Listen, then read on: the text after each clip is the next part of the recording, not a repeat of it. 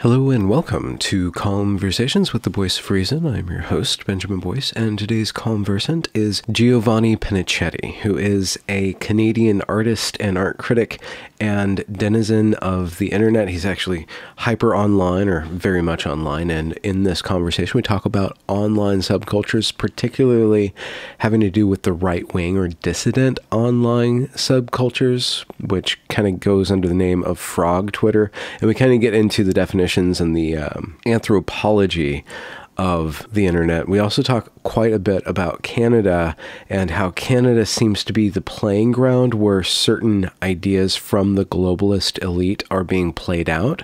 Maybe, maybe not, but it's really interesting. Gio is incredibly well read and highly respected within his sphere, and I'm glad to have him on my channel. And if you're interested in more of his work, check the links out in the description. He's a great writer and a very engaging speaker. So without further ado, here is Gio Pennacchietti. Should I put my fez on? That is my image. Would you appreciate that, Benjamin? Yeah, let me put a cap on too. All right. I can do that. Oh, there we go. Oh, there we go. There we go. Nice. It is my marquee, but the black one though, not the red one. The red one has other spiritual meanings that I don't want to dabble with. But oh, really? Yeah. Well, the story goes that the Ottoman Turks slaughtered the Christians in Constantinople, and they dipped the fez in the blood. But the black fez, I guess it's all right. So it's a symbol of pre-Islamic, pre-Islamic Constantine mysticism. So that's probably Huh. I don't know, I always like the aesthetic. Plus, it hides a bit of the Norwooding. So that's Wait, but is there a spiritual significance to the fez? Yeah, tons of for of you. course. Yeah. Why? Because there's of the a great Robert mysticism? Seffer video on it, but Yeah. But that gets into hairy territory. He talks about the mid-century Germans and Oh yeah. Let's get into it. Yeah, there's just so much hairy territory. Yeah, everything's hairy territory nowadays, but Nowadays, yeah. We're not streaming or anything, so I'm just going to cut in on the interview when it gets. Let me just start talking. It's very. I'm very happy to meet you. I'm very impressed by your work. You as well. How do you say it? The honor is mine. Okay. Is that how you say it? Yeah. Yeah. The honor's all mine. Yeah. The honor's all. Yeah. I'm very, very grateful for you to. Very grateful for you. Very gracious of you to invite me. So. Yeah. Hopefully, I don't know what we're going to talk about, but I guess. Well, I don't know either. Like I've been going through your stuff, and my mind just, I was sitting here, and right before I pressed open the meeting, I'm like, I have no idea where to start. I have that effect on people. No, yeah. Well, we could do the general introduction thing, I guess. It's always, sometimes on my podcast, it takes like an hour before we do that. So, yeah. Yeah. Well, okay. So I know your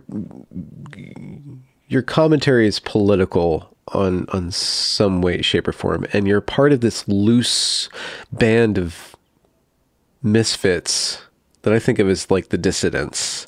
And there's different, and I think that they generally say that they're right as opposed to left.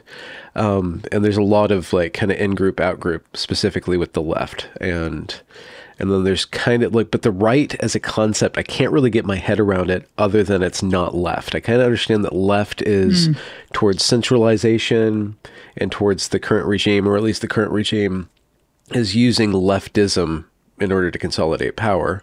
But what is the right? And then what I really want to get into with you is that can the right actually have an aesthetic of its own? And what would that be? Especially because you're an artist. Yeah. And wow, right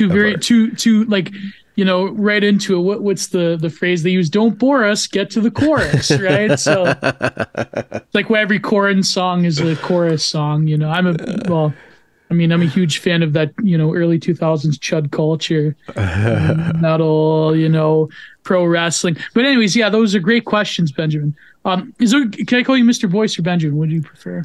Benjamin's great, or Mr. Boyce, or whatever it feels like to you. I trust I guess Benjamin, you know, where, you know, this, yeah. But no, that's a great question, because I think that it depends what you're talking about. I think by virtue, and I guess like, well, when you had the distributist on, my friend Dave, you talked about this. But okay, so before that, let's do the intro. This is kind of bothering me a bit, because like I'm terrible with like introductions in terms of getting to them. So yeah, I am, as you've alluded to, I'm an artist. By the way, kind of a rarity. My real name is actually Giovanni Pennacchietti. It's my real name and face. So many moons ago, I started as a writer. I started in what they would call like quote unquote frog Twitter, which is, I would say, even before Trump in 2014, 2015.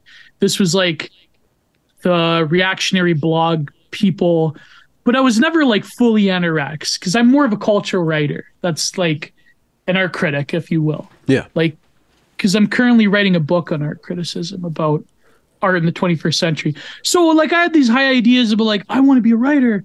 I'm not like those YouTube people. I'm a writer. I'm a theory self, which I am. You know, I was just out of grad school, and you know, I did my own art, and so then I started off with like smaller blogs. I started off, actually, my first big breakthrough was I wrote this essay in grad school that mentioned who was popular on the Chan culture at the time, the video artist Nobody TM.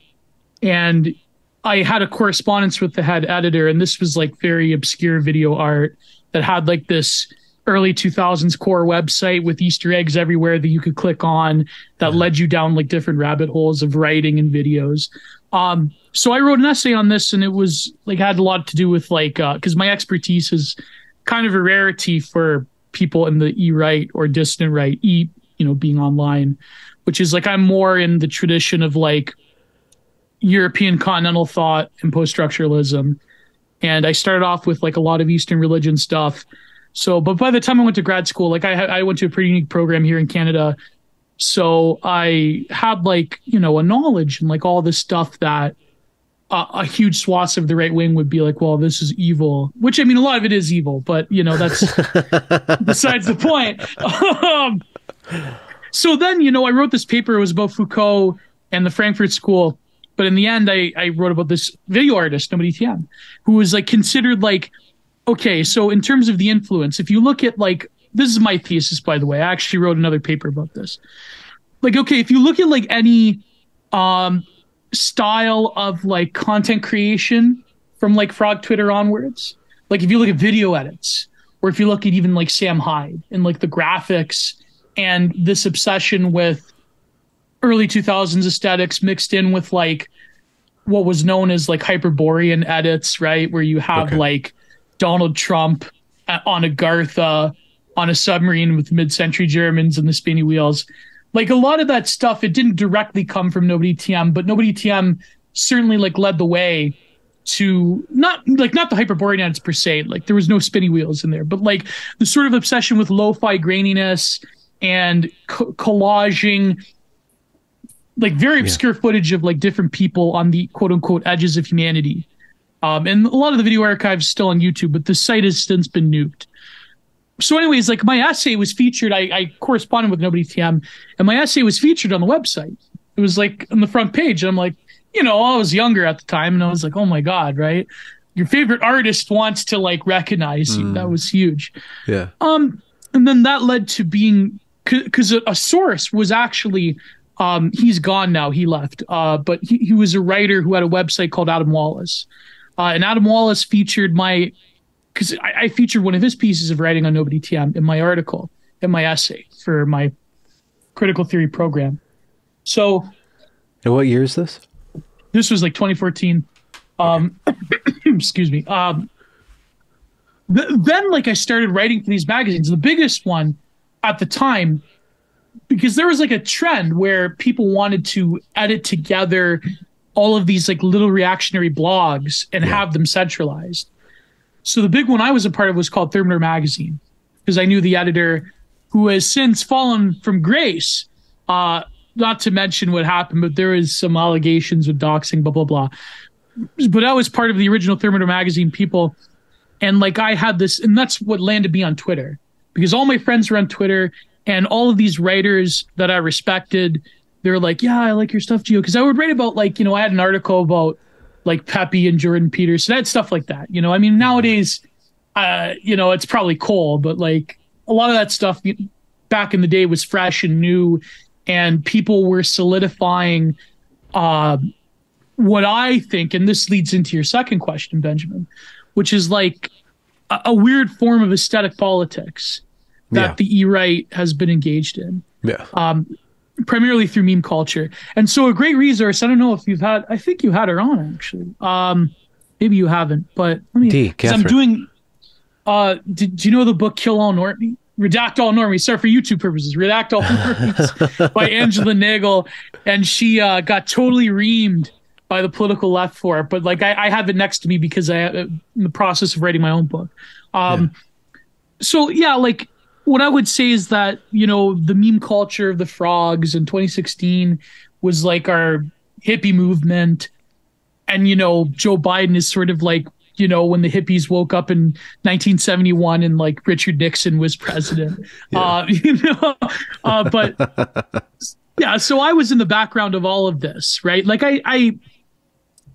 it's interesting, because I think like what compelled me to use my real name and face was that, it was too linked to my artwork and my writing and everything. And I don't know, I felt the need that I couldn't hide, if you will. But other than that, like, I mean, nowadays, like now that so then what happened was hold on. Yeah, go. Sorry. Okay. I'm just rambling. Frog Twitter. Yeah. What is that? Oh my God. Okay. Well, this is 101. Okay. So I guess Frog Twitter. I mean, I know that part of my audience doesn't even know what Theory Cell is, and I can only just take a guess at what Theory Cell is. So we got to clarify this, because you're talking, you're no longer in your, you're kind of poking my out. Bubble. Yeah, exactly. Poking out into this weird interim place that I've been. The frog ecology containment zone, the atrium. Well, theory, cell becomes a suffix. It originally comes from incel, femcel, where a cell is like a phenotype of something.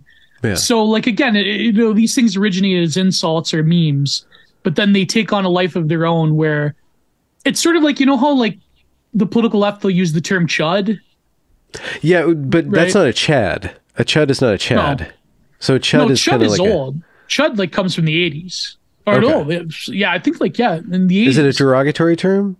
Well, chuds are like sloppy subterranean beings, right? Okay. So, right. Okay. So like the political left would use the term chud as a derogatory, like an unironic derogatory term for the sort of like stereotypical, how would you say, ignorant, xenophobic, trailer park, heartland right winger.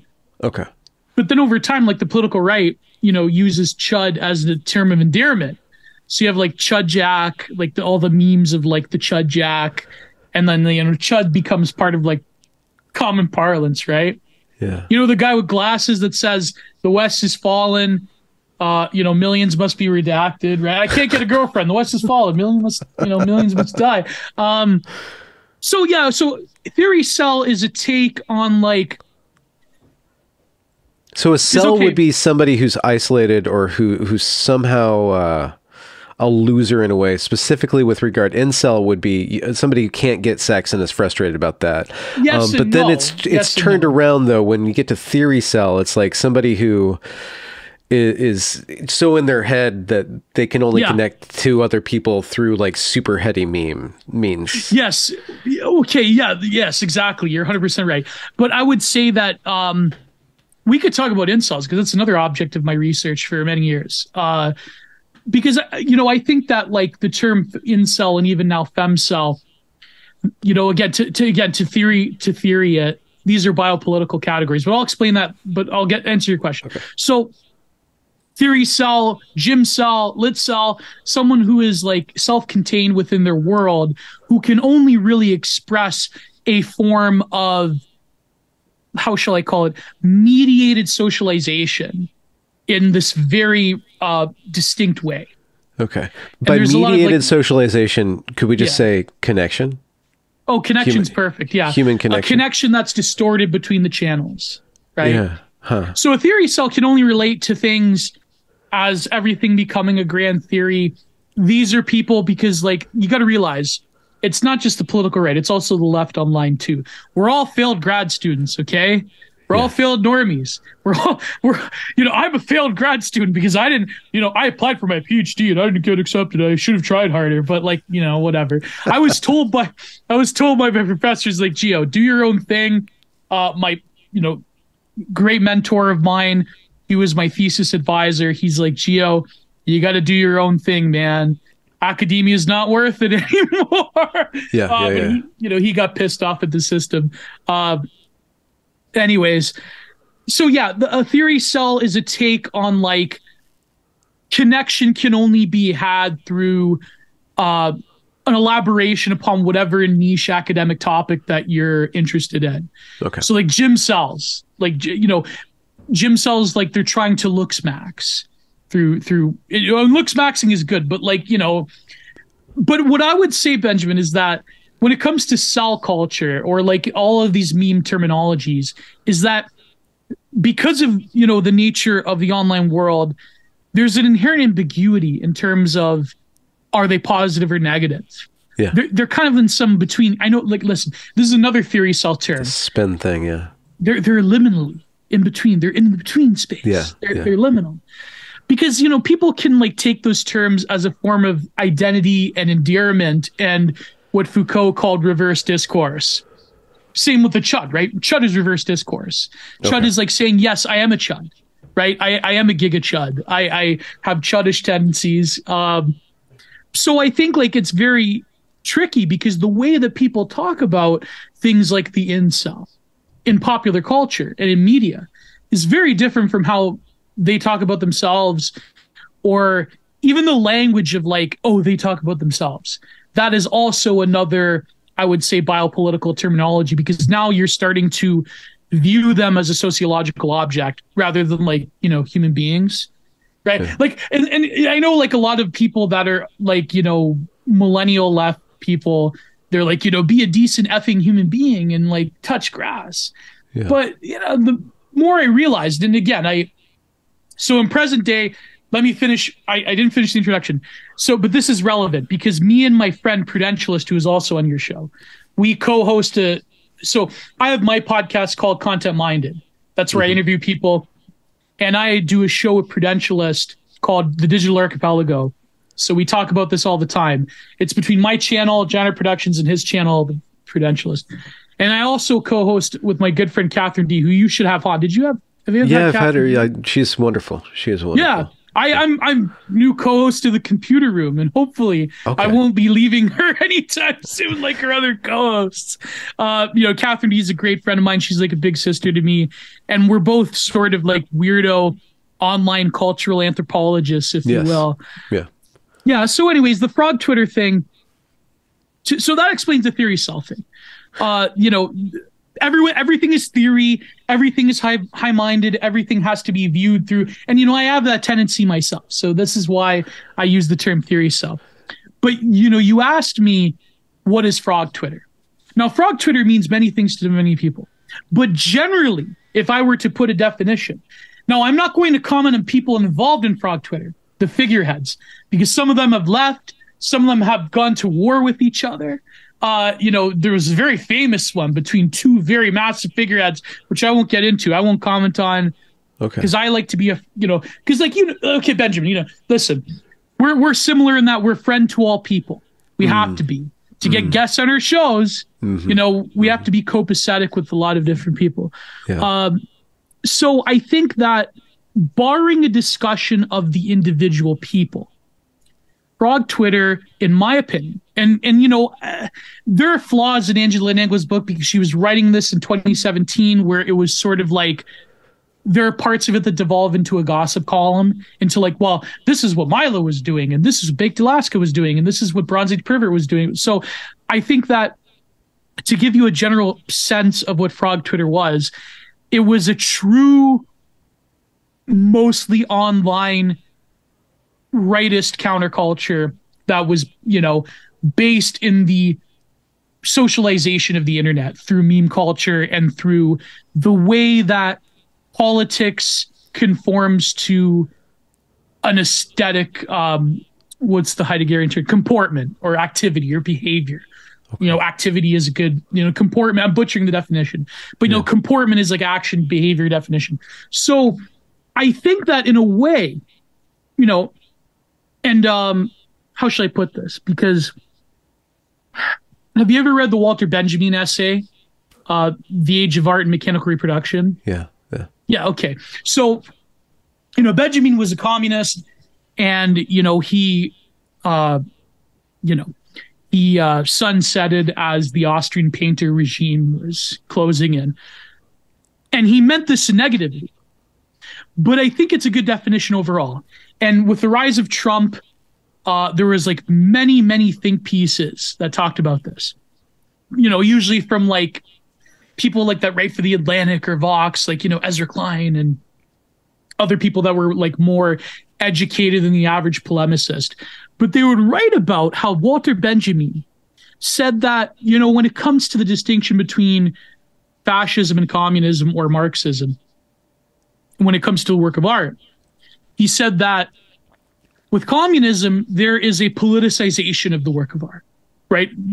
Soviet realism is a good example. Now, I would say that there's a whole tradition before Soviet realism, like the Silver Lake, Russian cosmicism, painters like Malevich, because another weird eccentricity of mine is that my art history background, as opposed to like, I would say the majority of the right wing, is like I'm interested in 20th century expressionism and abstract expressionism and basically like modern art. That's like my thing, right?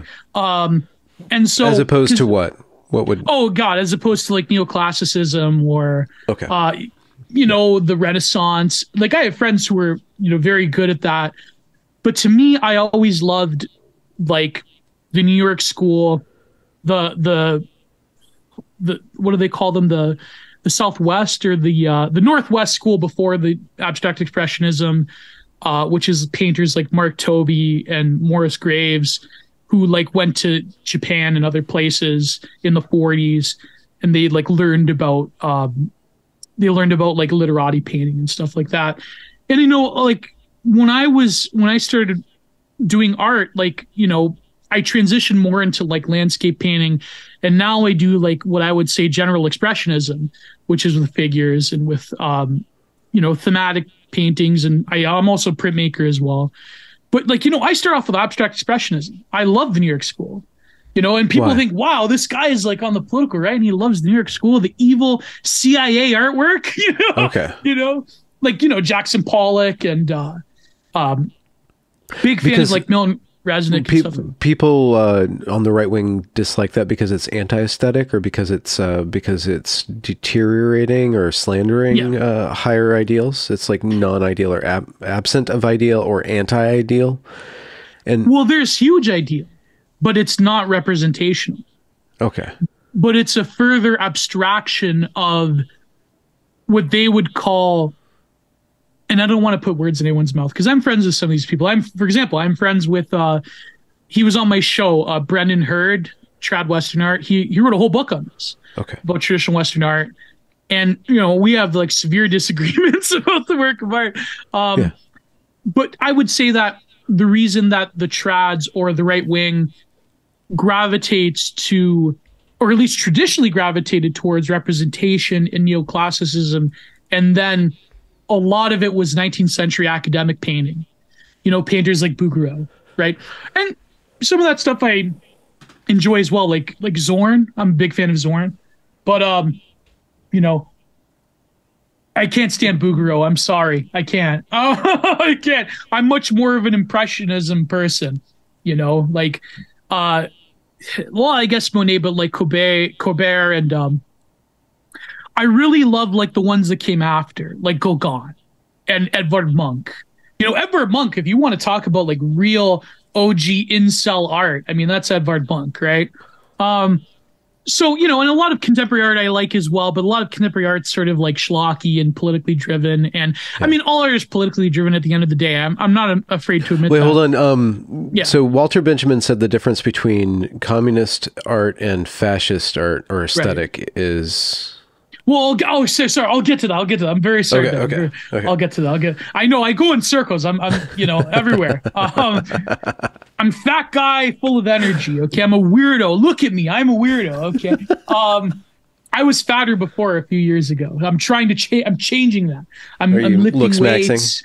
Oh yeah. I'm looks maxing.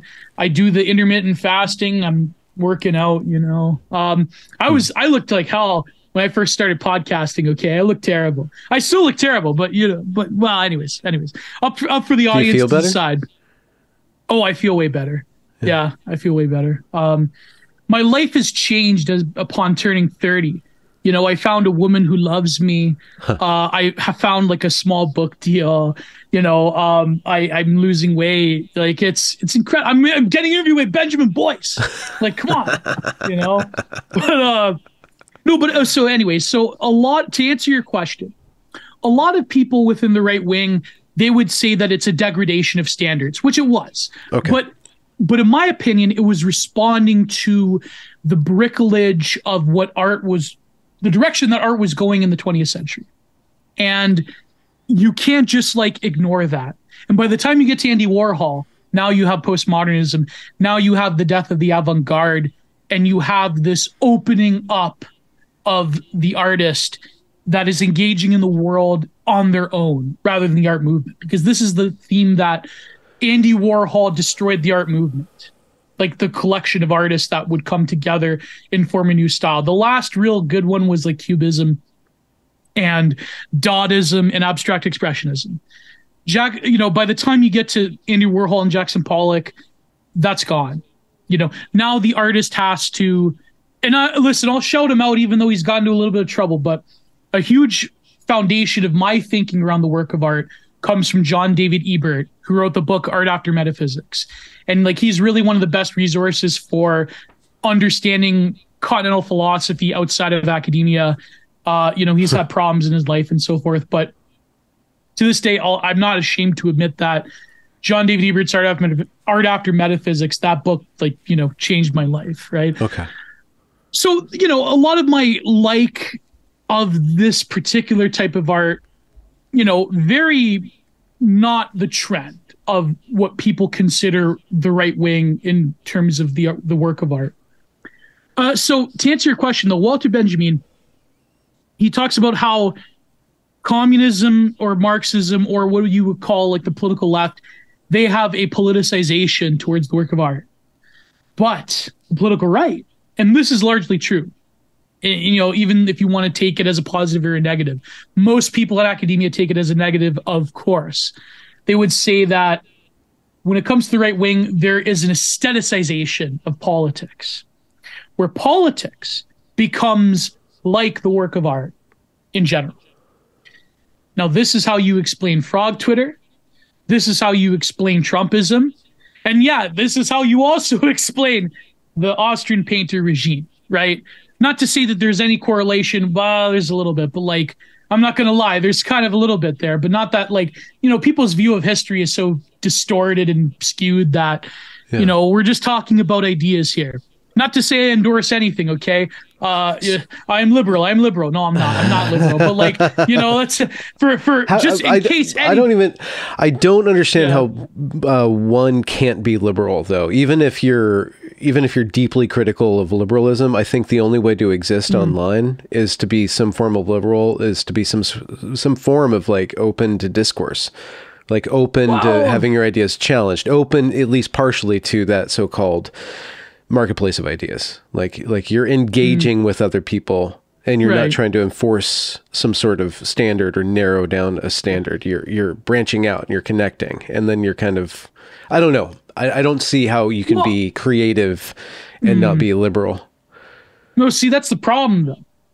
But see, that's the problem, is that now if you look at history of the work of art before the 20th century, a lot of artists you would say are not like quote unquote liberal in the current popular imagination, right? I think what you're talking about is, I know it's like a meme term, and I don't exactly agree with like breaking everything down into like quotidians, but what does Jordan Peterson say? High openness, right? Yeah. High openness, okay? Like, now I would say that, and someone like Dave would give you a better answer than me, but I would say that when it comes to the popular imagination, this is like the little trick that contemporary liberalism has done, is that taking its roots within the classical liberal tradition. And, you know, people like Paul Godfrey talk about this way better than I can, that, you know, the original version of liberalism was sort of like high openness, or rather openness to a society driven by ideas that can more or less haggle with each other. And I think that the contemporary imagination, when you say something like, well, you kind of have to be a liberal nowadays, I would say that you should divorce the ideology of the contemporary structure of liberalism with a high openness and a willingness to entertain certain ideas, because the willingness to entertain certain ideas goes back to Greece. And, you know, they certainly was a different form of democracy and the foundation of liberal thought than what we have. Right. So those things are different. But I would say that the distinction that Benjamin makes is very important, because, and this goes to like, and to reiterate that the more communist you are, the more you will politicize the work of art, and the more fascist you are, the more you will aestheticize the political. Yeah, yeah. Or you would treat the political as if it was an aesthetic project. Yeah. Which, you know, I mean, yeah, that's... I'm not gonna lie, treat the work of art as a political project. Or no, rather, politics becomes an artistic project. Yeah, and then the inverse of that, the art becomes a political project. Yes, yes. Yeah, that's what... Yeah. And so, you know, Benjamin, what people don't get is that, you know, and there's a lot of writers on the political left who do a good job of this. There's a lot of art critics, like Paul Foster and people, Donald Cuspin, people like that, Arthur Danto, that would say that, you know, Benjamin, what people don't get is that he wasn't lamenting, right? He was saying that there's new possibilities within art being divorced from what he called the aura, which is like the cloud of originality of the work of art. And he said that, well, with mechanical reproduction, now we have digital reproduction, which he could have not have foreseen, but maybe he did. Who knows? There's a lot of crazy cosmic coincidences in people's writing. You know, you would say that because it's divorced from the originality of the artwork, from, or like the uniqueness. By originality, you don't mean just like novelty or freshness, but like the isness of that one particular piece 100%, existing once. Yeah. Exactly. Yes. Yeah. The isness that is wedded to the artist as genius, right? Okay. Yeah. Creating that piece of art. Walter Benjamin says that now that reproduction has divorced us from that, now there's all sorts of possibilities for the political left to, you know, stage society in such a way, and agitprop and so forth. But he's saying that the regressive or reactionary tendency is to say that politics and all of society within its root is an art project, is something that can be created to the will of not just an ideology, but sort of like the charismatic person that comes about in times of crisis. And Walter Benjamin is saying, well, you know, the mid-century Germans were exactly that. Yeah. And, you know, a lot of people in contemporary left, they say that, well, Trump, and this is where I would agree, actually, but I would say that as someone in the political right, I would say it's in the affirmative rather than the negative, is that, you know, Trumpism, which came about during the frog Twitter thing, would be like, not exactly to say Trump is like, you know, the Austrian painter, but basically he managed to take an aestheticization of political discourse to his favor through meme culture. And really, Trump, you have to realize, you talk about frog Twitter, or the frogs, the dissident right online, the online right, the e-right. What was Trump before he was the president? Trump was the best poster. He was like, you couldn't get around it. Even people that hated him, you had to, like, he had a godly posting ability. Like, like any phrase you could think of, like, you know, Coca-Cola is upset with me. I'll still drink that trash anyways. Like, you know, like a nipples or Barney Frank nipples protruding through his blue shirt in the Senate floor. Disgusting. Good morning. Good Christmas morning, even to my haters and losers. Yeah. Like he just had a godly posting ability. And I think that Trump as a poster is what galvanized the spirit of youth culture, breaking the mold of youth culture being left wing predominantly. Yeah. And creating a like youth. Okay. Yeah, a right of center to right wing version of youth culture. Yeah. And this is how Frog Twitter comes about. Frog Twitter is the aestheticization of that political discourse through memes, through edits, through posting. Right? The poster. And this is what was the hippie movement. And you are, and to anybody who's just listening in who has no idea, there is a certain specific meaning to the word post. And now it comes from like posting on Twitter or just saying a statement out there. But posting, it's an art form, and it's encrusted with liminality, with ambiguity, with polysemy or multiple meanings going on. Where it's not just, you're not just trolling. You're not just exciting. You're not just playing to your haters. You're also it's like there's a performative quality to it. There's a whole bunch of, you could probably write a whole book on what you mean by people have. Post. I mean, I'm trying to, but okay. The post. Okay. There's also weaponization of irony. That's a big thing. Yeah. The weaponization of irony. Or what people call new sincerity, or what do they call it? Well, they used to call it new sincerity. Used to call it new sincerity, but now they call it like there's many terms for it. Like some terms are not as apt as other ones, but there's sort of like you're saying something that has truth in it that you actually believe, but you're saying it in a creative way. You're saying it with a hint of irony that gives you a sort of ambiguity as to what you're meaning. Yeah. There's sort of like a tongue-in-cheek, like you're hinting at something, and a lot of it's just to evade censorship, because the hammer really came down on us after 2016, right? So a lot of it, and there's like people like there's bread tubers that have whole like video essays about like what's that one guy? I don't want to name them. Who cares? There, but there's some of them that talk about the alt-right, quote unquote. Yeah. And, the alt-right's an older term that's no longer, but they would say that, they're weaponizing irony, and there's this like radicalization pipeline. A lot of that's just because the poster managed to appeal to a transgressive and youthful form of people within Western civilization that have been forgotten by the culture industry, that have been left behind. And so at these times of crisis, you do have an aestheticization of politics where politics becomes like an art project, similar to how the work of art becomes like posting, becomes the meme.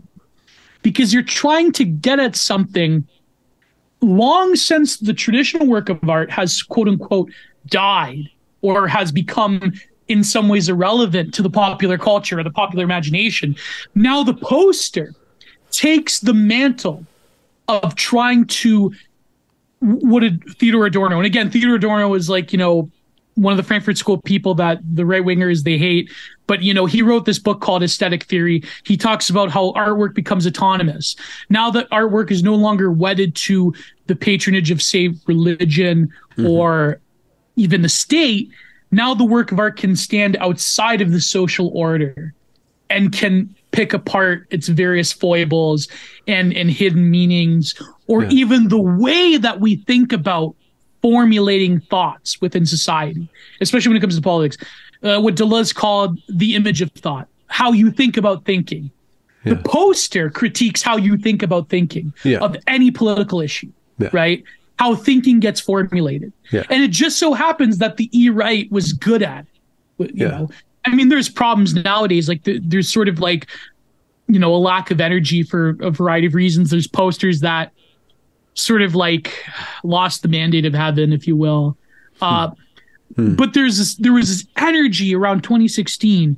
There was this movement that of these like, largely millennial and Zoomer young men who were fed up, but who had a form of creativity, who couldn't make it in academia for a variety of reasons. Yeah. Maybe I'm just telling on myself, but but they found, and because they were outside of that system, they didn't have to obey the rules of decorum, such as exactly. Trump's posting was mostly, well, a large part of Trump's posting was violating decorum. And I think that there could be a case to be made that this phenomenon of Trump derangement syndrome, or TDS, that infects the elite is speaking to a deep insecurity that they have, that the culture's moving away from them, that they don't have control, and that all the rules that they obeyed and the forms that they took upon themselves don't mean shit. Right. Because they can't control it. Trump leaks out of that. Yeah, 100%. Now, to be totally nuanced, though, about that point, I agree that I recognize that there's limitations with that, because then the E-right themselves creates their own form of orthodoxies, and there's sort of like, well, that's the fear that the lurking fear. Like, what if it does crystallize? What if the right does take the reins of power? Will the creativity and the energy that brought it there be drained out by the stolid orthodoxy once it's put in place? Oh, there's a fear with every movement. Yeah, that is one of them. I'm less fearful of that. I'm more fearful of, figureheads themselves that create cults of personality around their posting, around their content. And then from there, it becomes very insular and focused on the inward politics of the quote unquote, this thing of ours. And I think that there is a danger in that. Now, I would say, of course, we all want political power. And I think Trump was a recognition, to your point, Benjamin. Trump was a recognition that, I know it gets vulgarized, but let's say the Schmittian friend enemy thing, that's a reality, and that we can't go back, because there's no back to go to in terms of decorum and liberal civility and working bipartisanship. Those things are lies. They were damn lies, actually. And in the Republican Party, or here in Canada, the Conservatives, they're just as much a problem as any liberal quote unquote elite. So I think that Trump recognized that. Maybe he didn't recognize it. Let's face it. A lot of things he did was very unconscious in a way. Or rather, the people that found meaning in Trump and Trumpism, they recognize that the politics of what we envision of Western civilization being full of civility and discourse and a free debate of ideas, that this was not only is this no longer in service of people, but it was a lie to begin with. And actually a form of left liberal managerialism takes the reins, and that becomes the orthodoxy. And the way that they weaponize discourse, that becomes how you portray, how should I say it? That becomes how you inform thinking around politics, right? You have to go behind the discourse and see how the things are formulated. Even I would even say culture war distractions, whether it's, I don't know, Dylan Mulvaney, or a lot of gender war discourse, a lot of what's the recent thing, the body count thing. Those things matter in the abstract of okay, this is where civilization is going.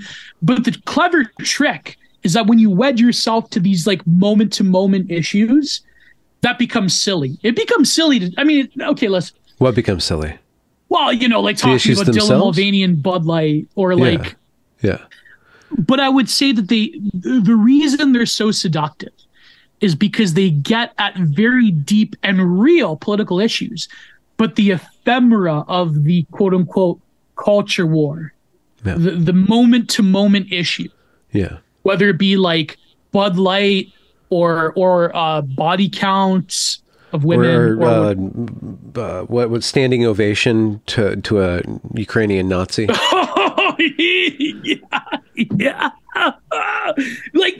stuff. It's red meat, right? Now it does get to a real issue, but and I talk about this in my book that's forthcoming. It gets to a real issue, but the problem is that when you wed yourself to focusing on that moment to moment discourse, then you have a lot of problems. Then you have a lot of coal. Then you're just posting coal. You're just you're posting inanities that we all know, right? Okay, the issue about the Canadian Parliament. Okay, a lot of conservatives, like in Canada, a lot of like the Ezra Levant rebel media types, they're like, yeah, see, like the left, they're the real Austrian painters, and don't you know that in Ukraine that they worship Bandera and all that history with the the war. And I would say that the issue is like, to people like Justin Trudeau or people that handle him like Chrystia Freeland, who, by the way, was actually related to a top advisor to Bandera, right? And for those who don't know, Stepan Bandera was the Austrian painter emissary in Ukraine at the time. But then, like, I think he was even too radical for them, and they sort of like kicked him out. But but a lot of these like far right battalions in Ukraine, Stepan Bandera become, especially in Galicia, that particular part of the far right in Ukraine. Bandera becomes like their symbol, right? We all know the names like Azov Battalion, Kraken Battalion, right? So, but that's neither here nor there. That's a whole other issue, the Ukrainian war. But the point being is that, like, when it comes to Justin Trudeau and Chrystia Freeland honoring someone who is in the Grenadier Galician SS, it becomes like this gotcha, right? But to me, and I had this Telegram rant about it, to me, the real issue is not like, boomer conservatives, because a lot of it's like, the boomer truth regime of like, no, you're an Austrian painter. No, you're an Austrian painter, right? Oh, the real issue is that there is like a very like weird postmodern retconning of history where the past really doesn't matter. And these issues of, these far right battalions in Ukraine, it's not like, to me, from my perspective, it's not really that they're like far right battalions in Ukraine. Who cares? Right. It's more so that all of that history becomes ephemera. It becomes irrelevant because the here and now, when it comes to the picture of how every like pressing geopolitical or domestic issue is treated by the liberal regime, by what people call the GAE, right? The global American empire, but also it means, GAE is like, gay, right? The gay. Okay. Yeah. Yeah. That's global homo. Funny little, trick we use. The real issue is that like, it becomes like the marvelization of discourse where like anything Ukraine is like a morally good thing because Russia is evil. And in fact, Russia is the Soviet Union, but the Soviet Union is now fascist instead of communist. So you have like this weird, like liberalization of like the Cold War, of like Cold War politics and like the moral panic of the Red Scare. Now it's like the Brown Scare. That's the Curtis. And I'm critical of Curtis Yarvin, but like, he calls it correctly, the Brown Scare. Right. And that like Russia is like funding global fascism, blah, blah, blah. Right. Like I've had friends who have been accused of being funded by Russia. Right. I've been accused of being funded by Russia. Like, listen, if I was Dark funded money. by Russia, I would be living in the States right now next to my girlfriend. OK, like I would, but the point being is that, yes, it's ridiculous. It will fade into irrelevancy. Nothing will happen because, of course, in Canada, when it comes to the state-funded media, discourse is designed to terminate, especially under Justin Trudeau. So this thing is going to go nowhere. Discourse is designed to terminate. It's like your mission, should you choose to accept it, ... This message will self-destruct in 12 seconds. So 100%. Yes. So during the Trekker convoy, a very suspicious Nazi flag can show up and get a perfect photo op of it. Yes. And then that can be used in the media to pin those two things together. But then when the Liberal Canadian Parliament gives a standing ovation for an actual member of the Nazi Party, or at least he used to be, that won't stick. The terms of thinking that hypocrisy or accusations of hypocrisy have any weight whatsoever is a failed, what you would call boomer truth regime. Boomer truth regime. It's just, that is not how the game is played. Yeah, well, I should point out that that's the term that Academic Agent uses. But it's a good term, though. It's a good term. Because I think that the problem is that you hit the nail on the head, Benjamin. Sorry, Mr. Boyce. Benjamin Boyce. You hit the nail on the head because the sort of like call of hypocrisy, that just weds you to the same culture war ephemera. It never goes anywhere because like you're just pointing out hypocrisy.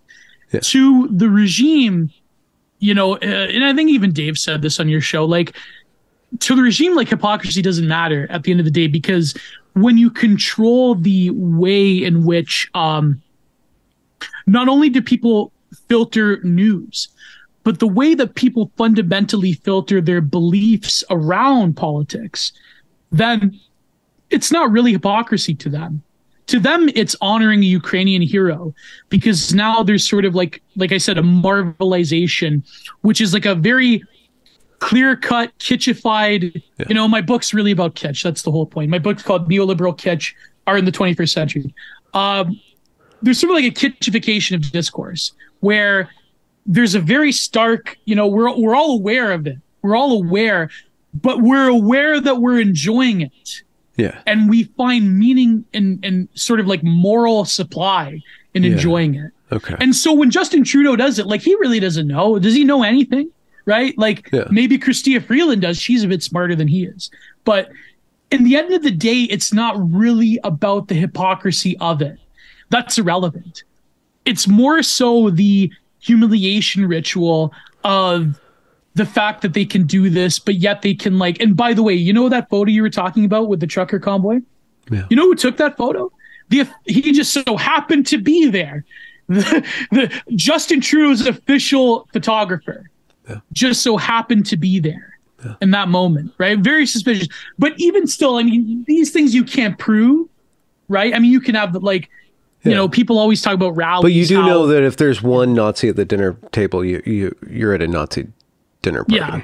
I mean, that's the discursive one drop rule. The one drop. Yeah.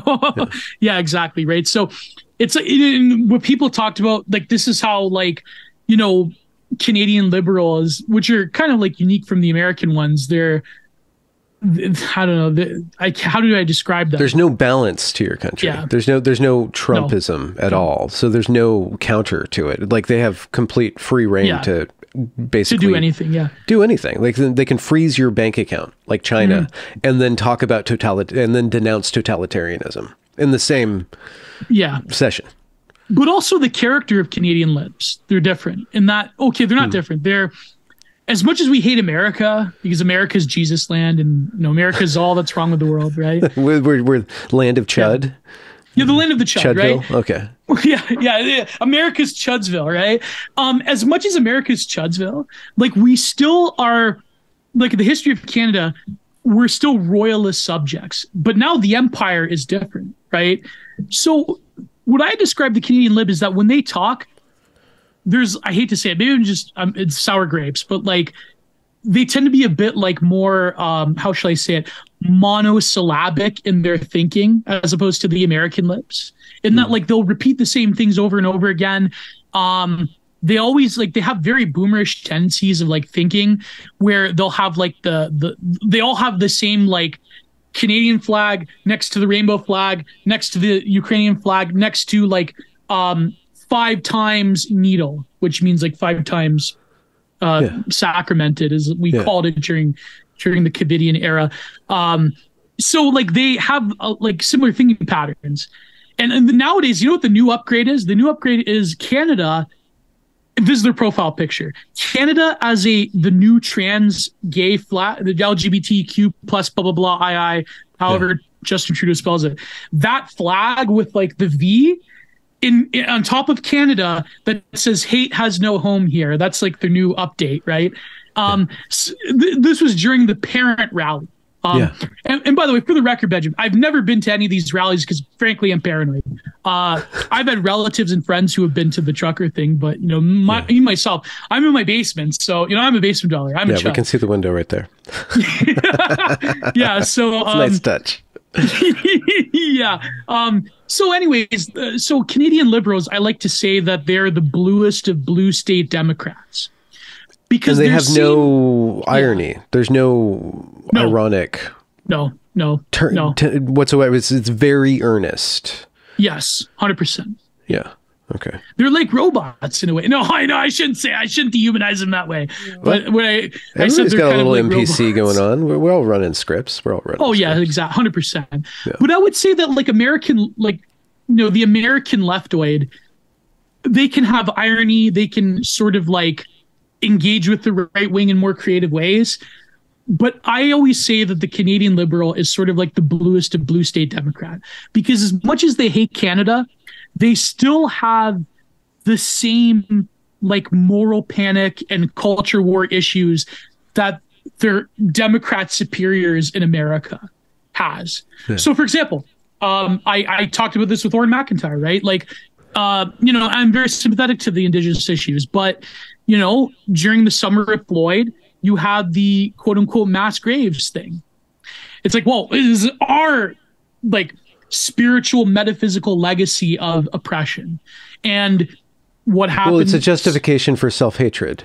Yeah. And then for some 61 reason. churches burned. Yeah. So, but that was an American culture war template that was then taken by the Canadian Liberal and by Justin Trudeau. And they need that in order to sync up with the political energy that's just emanating off of America. Yeah, because it's impossible. If you're a Canadian, any sort of political energy inevitably comes here because it's just by virtue of it, because we're imperial subjects, right? So we're the closest on the totem pole of the empire. And the thing is, you want a great writer. A great writer that talked about this, that predicted a lot of this, was George Grant. In the 50s, he wrote Lament for a Nation. And he talked about the Americanization of Canada.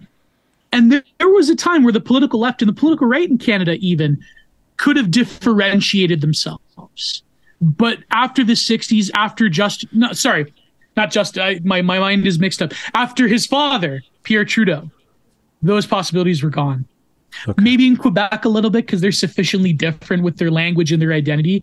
But ultimately, when it comes to what we call Anglophone Canada, as opposed to Francophone Canada, there was this rampant liberalization and Americanization that happened under his father, or, well, some people say stepfather, but like, who knows, right? Pierre Trudeau.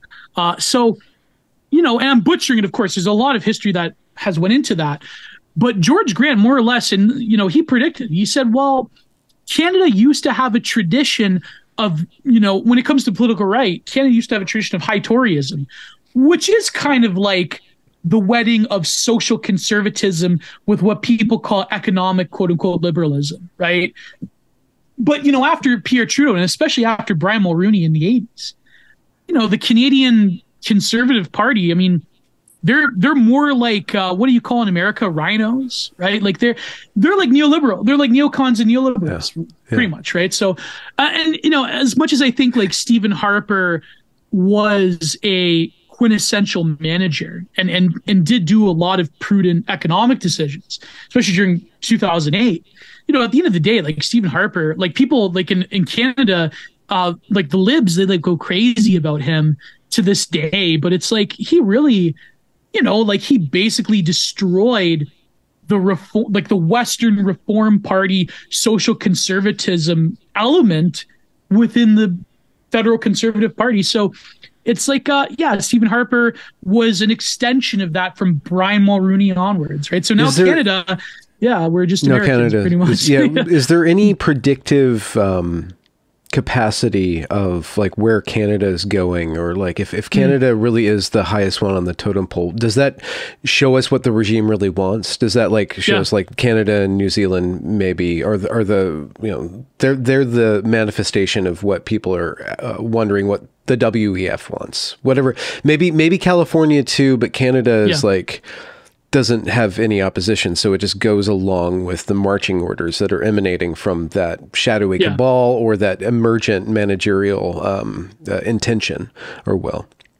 Well, Canada was always the testing ground. People don't know this, but a lot of culture war issues that are being fought in America, they originated in Canada. Now there was this whole like pipeline of normie what we like to call alt-right back in the day influencers, people like Gavin McGinnis and Lauren Southern and all of them, they started off with Ezra Levant.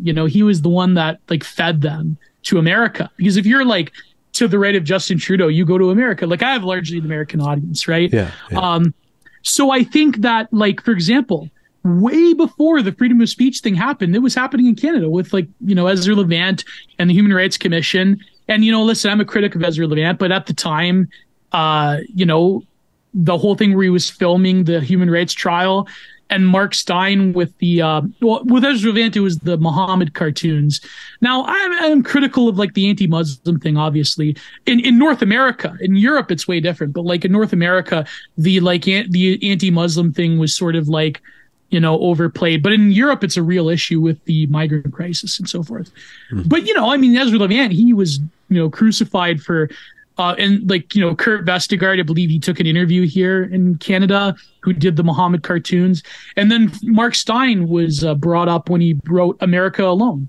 I read that when I was like 13 years old, nowadays I see the limitations of it. I think that, Mark Steyn and Ezra Levant, they still have, like, a fundamentally, like, neocon view of a lot of these issues. But, at the time it was like, it was fresh, it was like, well, this was going to happen. So I think, like, when it comes to freedom of speech issues that happened in America, post Gamergate, like a lot of this stuff originated in Canada. But I would say, to answer your question, what happened, it's funny you answer this question because recently there was this, like, meeting of, like, global progressive leaders or whatever. And it was Justin Trudeau, and it was, what's her name? From New Zealand. Jacinda Ardern. Yeah. Yeah. Is that the and who else was there? Oh yeah. This is the scary part. You know who else was there? Tony Blair was at this meeting.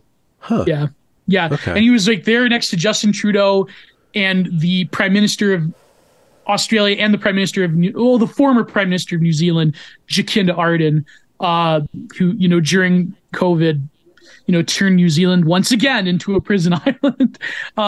So, and they were talking about, and I remember Justin Trudeau, he tweeted out this thing where he's like, we're going to fulfill progressive aims while fighting climate change, while making living more affordable, while making groceries less expensive. And I'm thinking, like, okay, back in the day, I to this day, I still entertain a lot of, like, ecological thinking, right? I'm thinking, like, okay, from the perspective of environmentalism, how can you lower the cost of living while fighting climate change, while instantiating whatever nebulous term that is progressive social policy, which really just means censoring freedom of speech, which means that, we have to go after the chuds and the radicalization pipeline. And, Trudeau with his new Canadian content bill, what's it called? Bill C-18 or whatever. Yeah. And who knows, maybe I will get promoted because I'm Canadian content. Nah, not really. I'm not going to get the Trudeau Canadian content bucks anytime soon. Let me tell you, right? So it's very interesting that you ask this on the heels of this meeting. And of course, with the whole thing where Zelensky, for YouTube, sorry, Zelensky coming to Ottawa and honoring this Grenadier, Galician Waffen SS officer, right? Like, all of these things, they are, and of course, the Sikh issue. This another thing recently.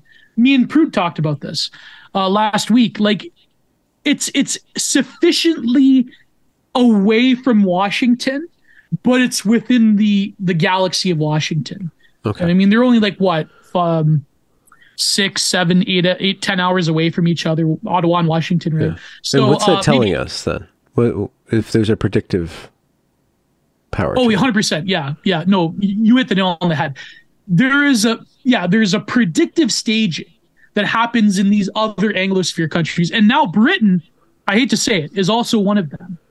Because in a lot of ways, like, the things that are happening in Britain, they're worse than Canada. And, like, hard to believe. But they recently passed.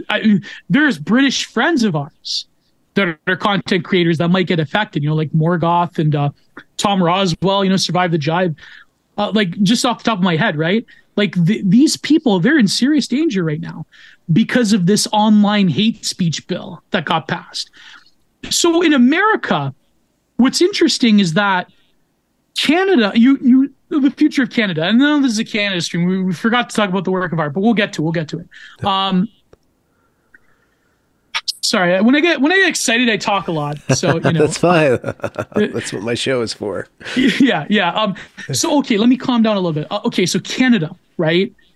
When it comes to the future of Canada, Canada has a lot of population and housing problems and economic problems. Because remember, we avoided 2008, but we kind of kicked the can down the road a little bit, right? Not a little bit, a lot. So when it comes to like the fact that if you're a millennial like myself, or if you're a Zoomer especially, you'll never be able to afford a home ever, right? Or you'll have to live in some quasi-communal living like a lot of these migrants that Trudeau brings in does, the way they do. In Europe, the housing market, I mean, that's a sealed deal, economically. And I have European friends that tell me. And so Canada, I think, has two options.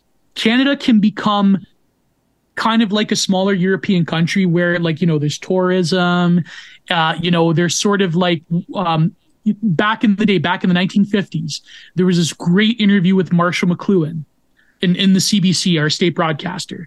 And a lot of people don't know this, but Marshall McLuhan's Canadian. Well, was Canadian. He unfortunately passed away. The great media theorist, you have to study Marshall McLuhan if you want to know what's going on, right? With media and communications. Yeah. He had this brilliant interview where he said that Canada has an option to view life from the slow lane, that we are largely an agrarian population that could, at the time anyways, that could just basically opt out of the machinations of, the global empire, right? Like he was referring to America even at that time. But Canada, being like a largely urban population now, has two options. You can either recognize that you're kind of like a smaller European country with a huge landmass, and you could, you could like revamp social institutions like universal health care. You could limit immigration. You could kick a lot of them out. You can realize that there's certain problems with the way that housing is connected to immigration, with the way that Trudeau has handled things. You can say that, Canada, we cannot afford to be America light, in other words. Or you have just acceleration of the same, which is like, we hate America, but we're kind of like America light, and we can be a player on the world stage, and we can have this. And a lot of Canadians, especially a lot of Canadian liberals, they have this like monumental delusion that what they say matters, that because we're so close to the American media empire, that we can we're the like moral. And this is the language, by the way, that they were using about Trudeau during Trump, where it's like, well, America's becoming like this evil isolationist fascist state under Trump. Therefore, Canada can become like the voice of moral authority on like the global, like rules-based international order, right? So I think those delusions are very dangerous because it doesn't factor into the massive amounts of problems Canadians have as opposed to even Americans. Now, America has an immigration crisis as well, but America is a nation of 400 million or 500 million people. 400 million people. Are we at 400 yet? Yeah. Is it already spiked up? The real numbers is sort of, it's funny, but let's see. 400 million people. Okay. So, with that in mind, if Canada is kind of the paragon of what the global empire is promising, or at least like it just seems like it's just doing all this weird stuff with Trudeau. You're like, how can you get away with it? They get away with it because they can get away with it, and they're going to continue to get away with it. Yeah. And then going back to what you're talking about with Frog Twitter or with the aestheticization of politics, is there any room? Can it also be a playground for these rightish, wingish, or this counter regime aesthetic to take hold and to have, or do we get to see how it doesn't connect to power at all? Can it connect to power? Can you hook Frog Twitter up to power? Oh, well, that's $1 million question. In Canada, I think that, there's a lot of very well-funded leftist activist groups that I will not name. But, they have this theory that there's like this pipeline of like, dark right-wing American money coming into Canada. And I think a lot of this is because when you're a Canadian, you need American, like either conservatives or people on the right to like signal boost you just by virtue of it, right? And it's like, for example, me, like I'm a Canadian, but, I'm friends with people in America who are on the political right, and they invite me onto shows like Orrin McIntyre. He invites me on his show because we're friends.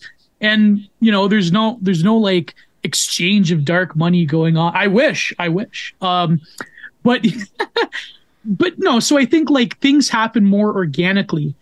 But I think that a lot of Americans on the political right, they look to Canada and they look to their friends in Canada and they say like, well, look what's happening. That's going to happen here. And it will happen there. Okay. Like, that line in The Simpsons, I know this is painfully millennial, but the line in Abe Simpson, Grandpa, where, Homer has a flashback to him and Barney listening to Queen in their room. He's like, I used to be with it. Then they changed what it was. It'll happen to you. And lo and behold, like Lisa and Bart, they're listening to the Smashing Pumpkins. And Homer's like, oh God, that's even a dated reference now, Smashing Pumpkins. Billy Corgan's pretty based, by the way. But, like, and Homer's like, oh my God, it happened to me. My kids listen to this strange music that I can't comprehend. So the point being is that Americans, they're like, well, it can happen to you, right? And it will happen to you. So I think that when it comes to the aesthetics of rightist culture war, frog transgression, there's been attempts, and in some ways the Convoy was sort of like that, right? But the Convoy was much more of like an innocent attempt at it that was immediately crushed, but it has created, I think, an effective template of protest against a managerial regime, which is through stasis, which is through the grinding down of vital services in a passive and peaceful way. Now, there's been people that talk about this incident in Coots and this gun charge and how they're trying to say that the truckers, because they pushed some protester, that they were violent. Like the media, the CBC, and well, CBC actually, there's Canadian outlets that are worse than the CBC. There's like the CTV. They're trying to like outlib them, right? Outwoke them. I hate that term woke, but So the point being is that like, it doesn't matter when it comes to, when it comes to having control over that media apparatus. Like, you could create any story you want about truckers. And let's face it, like, listen, let me be totally objective and say that were there some weirdos involved with the truckers? Yes.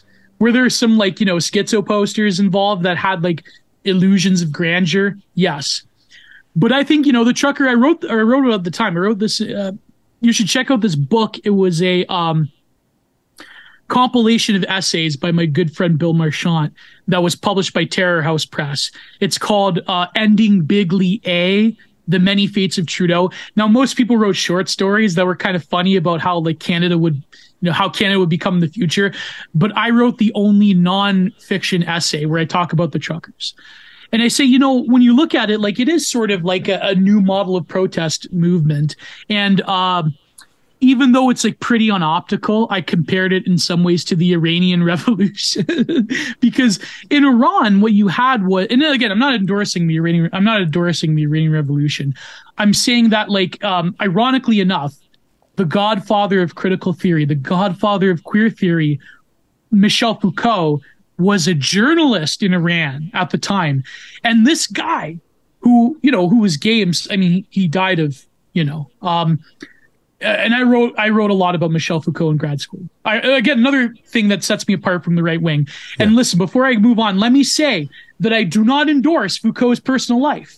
I do not endorse the allegations of what he may or may have done in Tunisia. Okay. So let's get that out of the way. You have to separate the ideas from the person, right? I do not endorse a lot of what Michel Foucault thought or behaved. So let me just get, the allegation, I'm assuming you know about them, right? Yeah. About the Tunisia. So, but Michel Foucault, he wrote this book where he talked about the Iranian Revolution. Now, of course, he later on admitted that like, listen, these are terrible theocrats that probably want to, they would throw me off a building. Or but he said, oh yeah. So, but at the time he said that when it comes to the Iranian Revolution, and again, not like, let me say that most right wingers do not talk about this, right? Most right wingers do not endorse Iran. So I'm just saying this purely theoretically.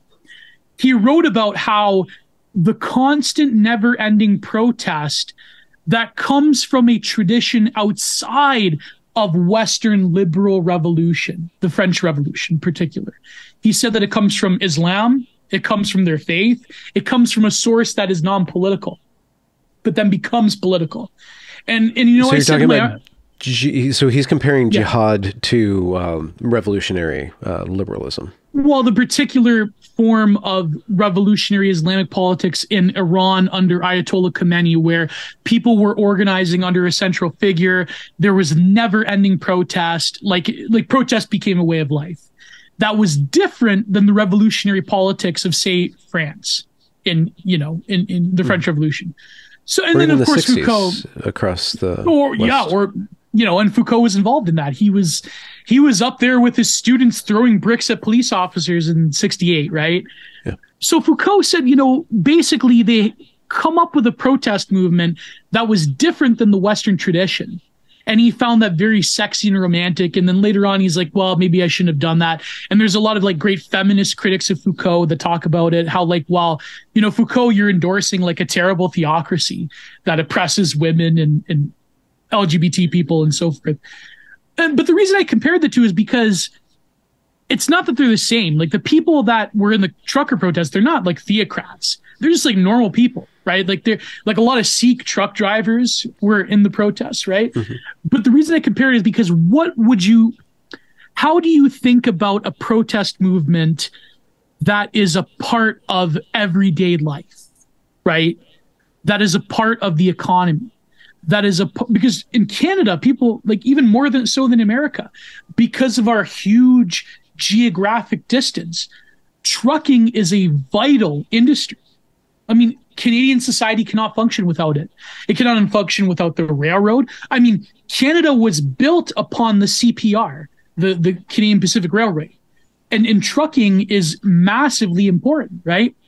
So, a lot of people in the trucker protest, they were just like normal people. They weren't theocratic. They weren't even necessarily right wing. But how do you come up with a model that isn't the, typical revolutionary liberalism of, say, the French Revolution onwards? Because that comes with limitations. Like, and, I think even distributors talked about this. A lot of like, this is like common parlance among reaction, like neo-reaction, right?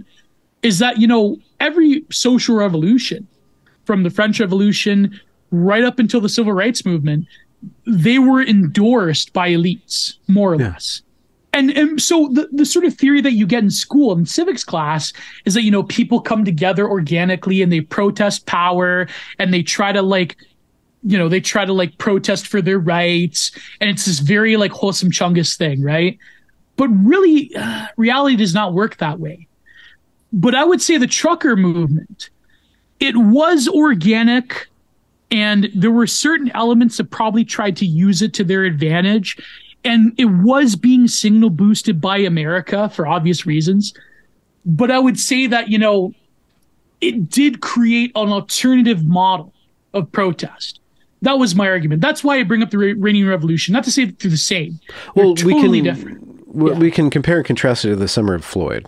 Right. Oh, so Summer of Floyd, you have Antifa, you have basically a whole bunch of white people fighting for black liberation by going to black areas and burning them all down, and then the elite going through and giving a bunch of money to get those people out of jail, or just like turning them back loose, not really prosecuting these people at all. That's defunding police and so forth. It's a model of revolution that works in favor of the regime. Like what happened at the Evergreen State College, which was a perfect encapsulation of that, which is where I came from, was that the students took over, they did all the hostage, and then the powers that be just bowed down to them, gave them whatever they want, and then used that to institute more DEI principles and restrict academic speech even further. So it worked in the favor in the long term, even though it embarrassed that institution, and it irrevocably ruined its reputation. that is one model of protest that has a through line through the civil rights era and all the way back to the French Revolution. The trucker protest was by people who aren't going around burning down things, and they're not trying to, they just, what do they want, and how are they going about getting what they want? And does the regime, Catgirl Kulak has this essay that says that the trucker protest did get everything that they want. Like immediately after that, they, all the demands were basically met, and despite the government for some reason showing their hand and restricting bank accounts, which delegitimizes banking, which is a huge risk. Why would they take such a huge risk on that? But maybe they think that they can just get away with anything. Despite that, it seems like Canada said, okay, well, we can't quite go totally far. Like the 2020, the response to the pestilence of 2020 with the lockdownerism and the mandates of the vaccines, they couldn't go as far as they wanted, but they did show their hand that they do want to go this far. Yeah, exactly. And the trucker protest was showing that there is a stop to that, or there is a counter to that that's viable. It's hard to say because I'm looking at it objectively, not just being a fan of it, right? But that's a great question, Benjamin. Because, like, okay, so the reason I bring up Iran and the reason that you brought up the Summer of Floyd is that we're looking at things objectively from the standpoint of an academic would, or a sociologist. And we don't really we're not endorsing anything. I'm not endorsing the Iranian Revolution, but I'm saying it's an interesting model, the way that also the moral panic of the Summer of Floyd was, right?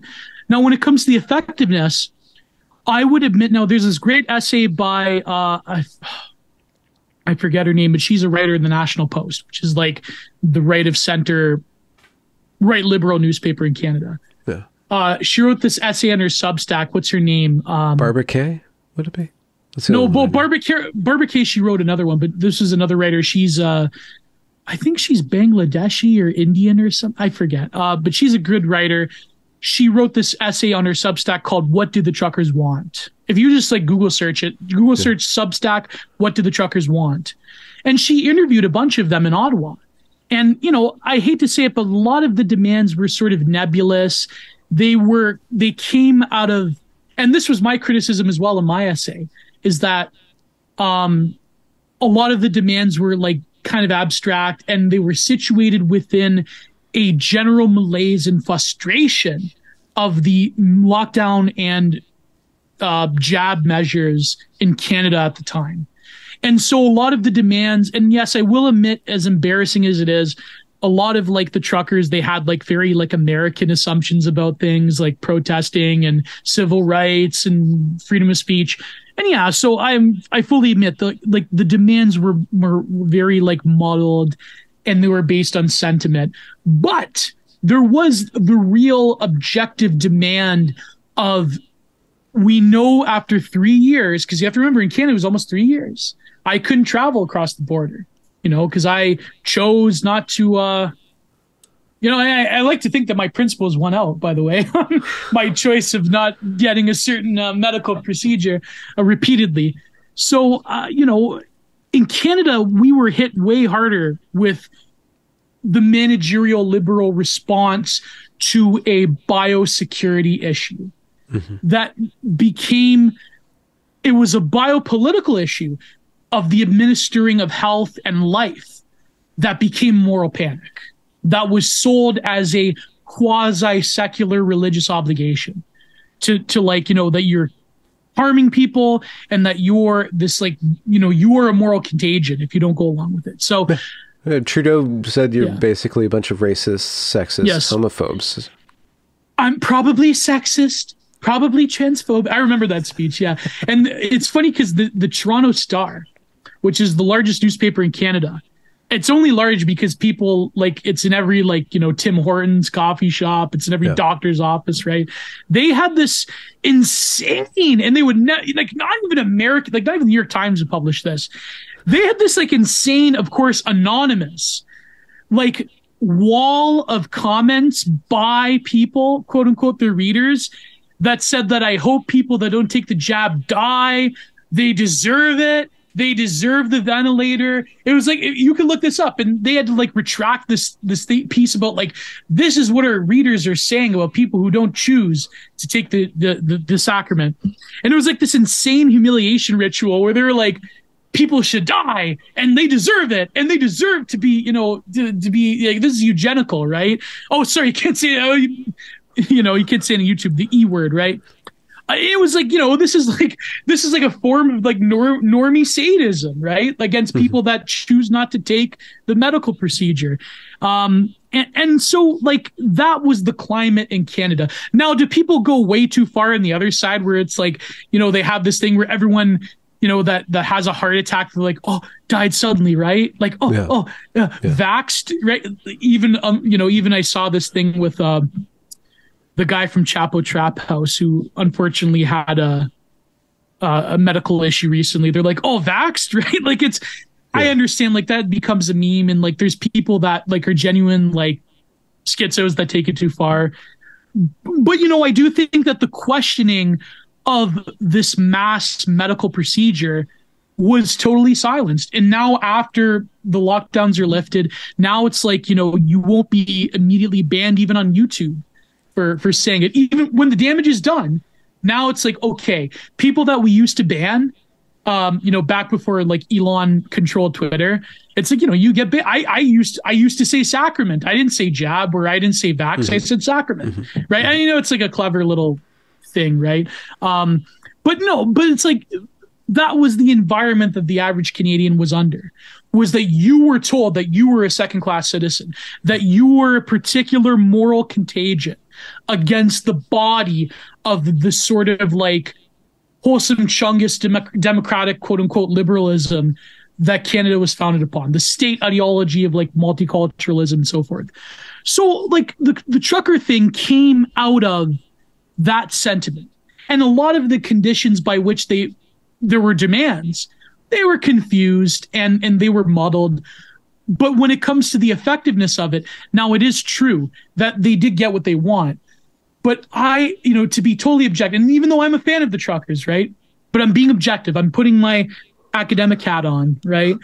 I would say that it was partially the truckers, but it was partially because the reality of those measures could not have existed beyond 3 years. It couldn't have. Like, in fact, what was even crazier, and people don't know this, is that when it comes to cross-border travel, which, by the way, to go, like, a Canadian going to America is like not a big deal. It's like not a trip, because we do it all the time. I go to America all the time now, right? Because my GF lives in America. So like Canada, we have this like brother relationship with America. We like to deny it, but it's true. What people don't know is that Trudeau let us out quicker than Biden letting us in, because the travel bans from in America, they like the jab, restrictions, they existed way longer than even Trudeau's. Well, that was crazy. That's crazy. Like, you could fly to Europe, or you could fly to South America. You could fly to Asia after a certain point. Like, but America didn't let us in, right? So there was an extension by the Biden administration, even harsher than Trudeau's measures. Do you think that was retaliatory to the truckers? It could have been, but I think because the truckers created sufficient social pressure upon quote unquote health experts in Canada, but also I think maybe it goes to like the particular lethargy. Not that there was a conscious decision, but I think it goes to the fact that Biden had kind of like, while that's starting to slip away a little bit, as people within the Pentagon, not the State Department, are more critical of the funding of Ukraine. I think it goes towards the sort of like pigheadedness of the Biden administration, but also the lethargy of the managerial state under Biden. That probably, like, I don't want to ascribe, again, even though I'm like a terrible right winger, I don't want to ascribe like complete malice upon people. But I just think that it was a weird coincidence that Biden had travel restrictions even longer than Justin Trudeau. Yeah. But the ones that Justin Trudeau implemented were way harsher because they had central control. Because Canadian federalism, you have to realize, when it comes to and this is a little history lesson, this is a little civics lesson for Americans, okay? Now, when there's what they call residual powers, where, and in Canada we have a constitution, but we have the Charter of Rights and Freedoms. But the original constitution that was signed in Britain, we have that, right? And then Trudeau Sr. created the Bill of Rights and Freedoms, blah, blah, blah. Again, I'm butchering it. But in Canada, the tradition that comes from Britain, by the way, and even in France, coming from France into Quebec, the tradition was largely European when it comes to quote unquote residual powers, which were issues that were not enumerated in the official documents. The precedent was always that the federal state handles those, right? Now, healthcare is administered by provinces, but there's still like federal healthcare funding. It's complicated. But the point being is that there's any residual issues politically, it gets handled by the federal government. More or less, that's the precedent. That's the tradition that has come down from us from Britain and France and so forth. But in America, as you know, you're an American, Benjamin, the residual powers tends to be handled by the state. I mean, I'm not American. You can correct me on this, but more or less the state issues are there because it's like, if anything the federal government can't handle, it reverts, like in terms of legal precedent and the Constitution of America, it reverts to the states, right? Like, so healthcare, for instance, that's one. The administration of certain contraband, like, you can have weed in like Denver and New York, but like in southern states, it's like more restricted. But I believe in Texas, you can have like a quote unquote medical exception that they can, hand out like candy. But of course, in Canada, it's a federal issue. Marijuana is not enumerated in any like legal precedent. So therefore it becomes a federal issue. And of course, that's how Trudeau partially got elected back 8 years ago, was like, the dude weed thing. So that's one example. So travel is handled, I believe, by the federal government in more or less in both countries, right? So, I mean, state by state, like interstate travel is regulated by states. But correct me if I'm wrong, is travel in terms of international travel, that's obviously handled by the federal government in America? I guess TSA and those are federal. Yeah. In Canada, it's similar. So, but the reason I bring this up, the civics lesson, is because the attitude of governance in Canada is different than America. There's no like real, like there kind of is, but not in the same way in America where there's like provincial rights, right? I mean, Canada in some ways is even more regionalistic than America in terms of like the uniqueness of each province. But in terms of like American discourse around political rights, there's this big thing about like state, especially in the political right. There's like this big thing about states' rights and enumerated powers of the states. Canada, from its very inception, back before we were an independent nation, when we were loyalists, we existed within that legal British tradition where like the whole states' rights thing was, or the provincial rights thing, that wasn't very much of a concern. Like, I'll give you another example. I know this is a very quick example, but okay, in America, there's something about the soul of America, which is about the Turner thesis, the frontier. Like, America always closes a frontier, but Americans always explore a frontier that then gets closed, right? Now, in America, you had the West, you had parts of Mexico, you had the sort of like the romantic image of the cowboy, of the panhandler, right? Yeah. So order in America comes after this like rebel anarchic exploration and the romanticism that's attached to it. That's America. Like, that's a soul. Like, even Baudrillard talked about this when he traveled to America in the 80s. He had this book called America, which is like a travel log. It's like a theory cell travel log. Great book. I'm a big fan of Baudrillard. So America is the open plain. It's the highway. It's the exploring of the cowboy. But then the frontier gets closed. The state comes in. Okay. Now, Canada, we had a frontier as well in the north. But the difference was that the order of the state, the Mounties, they came in first to survey. They regulated the gold panhandlers, the gold miners. They made sure that they had sufficient equipment and supplies in company villages that were adjacent in places like the Yukon, right? So Canada is the tradition of order coming first. The frontier is closed as opposed to America. America, it's always this romance of like, we're opening a frontier and then we close it, right? Canada has the opposite of that because we are a loyalist country, originally to Britain and now to America. So that was my civics class. But I think like the reason I talk about this is because I think that Americans, they sort of still don't understand why Canada is the way it is. And I think there's something spiritual there. There's a spirit, and maybe I'm romanticizing it a little too much, because then, critical theorists would say that, well, that also entailed racism and slavery and so forth. And even here in Canada, that entailed the subjugation of the indigenous population.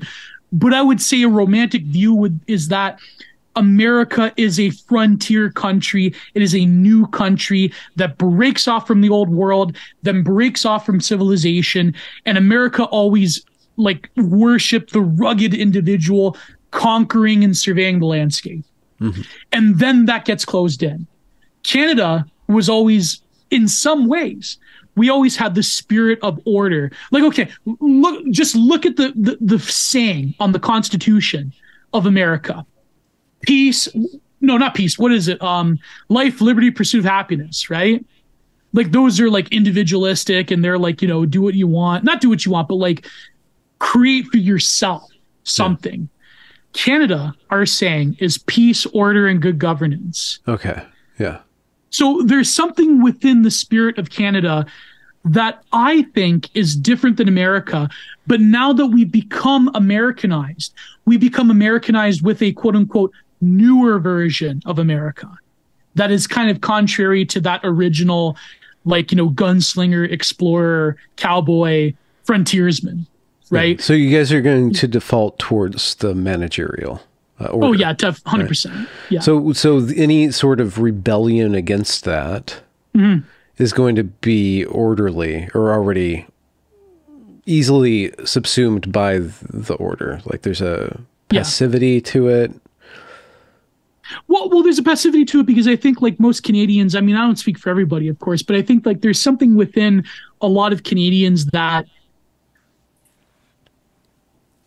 view it as an affront of a sort of mild-mannered character of the way things work in Canada, that there is no grand and bloody revolutions, that we are subject instead of even from our founding, we asked the British to be independent. There was no bloody violent revolution. America has this even leftist Americans have that, kind of a version of that, right? Yeah. Canadians, they were always sort of an acquiescent, largely agrarian until recently, largely agrarian population that had just a different, I wouldn't call it biosphere, maybe biosphere, but I know that's a problematic term, but let's say a national character to Canadians because of our history and because of the way the British treated us, that, we were sort of we were always meant to kind of be a demure loyalist population. Now, there's parts of there's a spirit in Canada that, for example, I think is embodied in the work of art. The Group of Seven approximates the conquering of the landscape, in my opinion. Group of Seven? Yeah. I mean, as an artist in Canada, you live under the Group of Seven landscape painters, even people that were adjacent to them, like Emily Carr. I'm a big fan of Emily Carr. But of course, nowadays, people try to cancel her and they say that she appropriated Indigenous art. That's all nonsense. The point being is that, I think that the reason Canada is such is because America had a frontier, but it sort of kind of had an establishment of people that were willing to engage in being a frontiersman. Canada and this is what separates Canada even from America. I mean, America did have a very wild wilderness, right? But Canada has a vast wilderness that's very different from Europe, especially. So I think that the reason that law and order came first is by virtue of existing in the vast landscape of Canada. Even a relationship before the residential school system to the Indigenous people, especially the French, they had to get along with them. There were agreements between Champlain and the Laurentian Indigenous tribes, right? Okay. There were agreements between the British down here and the Iroquois Confederacy, the Six Nations, because there had to be. We couldn't have existed without it, because Canada is such a large, we're all frontier, right? We're all frontier. And it's not an easy frontier. Not the American West was easy, but it's much harsher. Much harsher. Yeah. So you need much more support and cooperation. Well, 100%. And that's why Canada, that's why we tend to be, more like demure and more like, you do your thing, I'll do mine. Don't bother me. I won't bother you. Americans, like, from what I experience, are kind of different. Like they still have like, not to say that Canadians aren't personable, but especially nowadays with like, Canada, becoming this like, post-national state, it's like, people ghettoize themselves. It's like, to talk to, especially after COVID, like broke people's brains. Like, it's like, we don't talk to each other. If anything, the truckers was sort of like, because a lot of truckers were influenced by America, American conservatism. But, the truckers, after a huge period of social isolation, now we sort of like came together and I'm romanticizing it. And there's criticisms of the truckers that I got, that we can get to. But I think that like it grated from the norm of Canadians being, very like to themselves. And I hate to say it, but, and you've heard this before with other right-wing people on your podcast, is that, Canadian multiculturalism does breed a form of isolation, because it's like, if you can't, if there's no common ethos, then people tend to ghettoize themselves, right? You go to Toronto. I mean, okay, here's the difference. Like New York, if you go to New York, right? I mean, people in New York, like whether you want to agree with it or not, they still have this like, I mean, they're being run over by, rampant mass migration too. But like in New York, people, they're like, oh, I'm from New York. Like there's like this spirit, I mean, maybe New Yorkers, they like tell themselves that, right? But if you go to Toronto, like it's not like, it's not the same awareness of location where it's like, I'm from Toronto. Because what is Toronto, right? Okay, I know there's like a Bojardian, like, the Iraq War never happened, the Gulf War never happened, but, Toronto never happened, right? In the postmodern sense of like, what do you mean by Toronto? Is Toronto in a unique... Now, Toronto has a unique history, of course. But I think like the way that people think about Toronto, as opposed to the way people think about New York, I mean, very different. Because Toronto's made up of like this amalgamation of different people.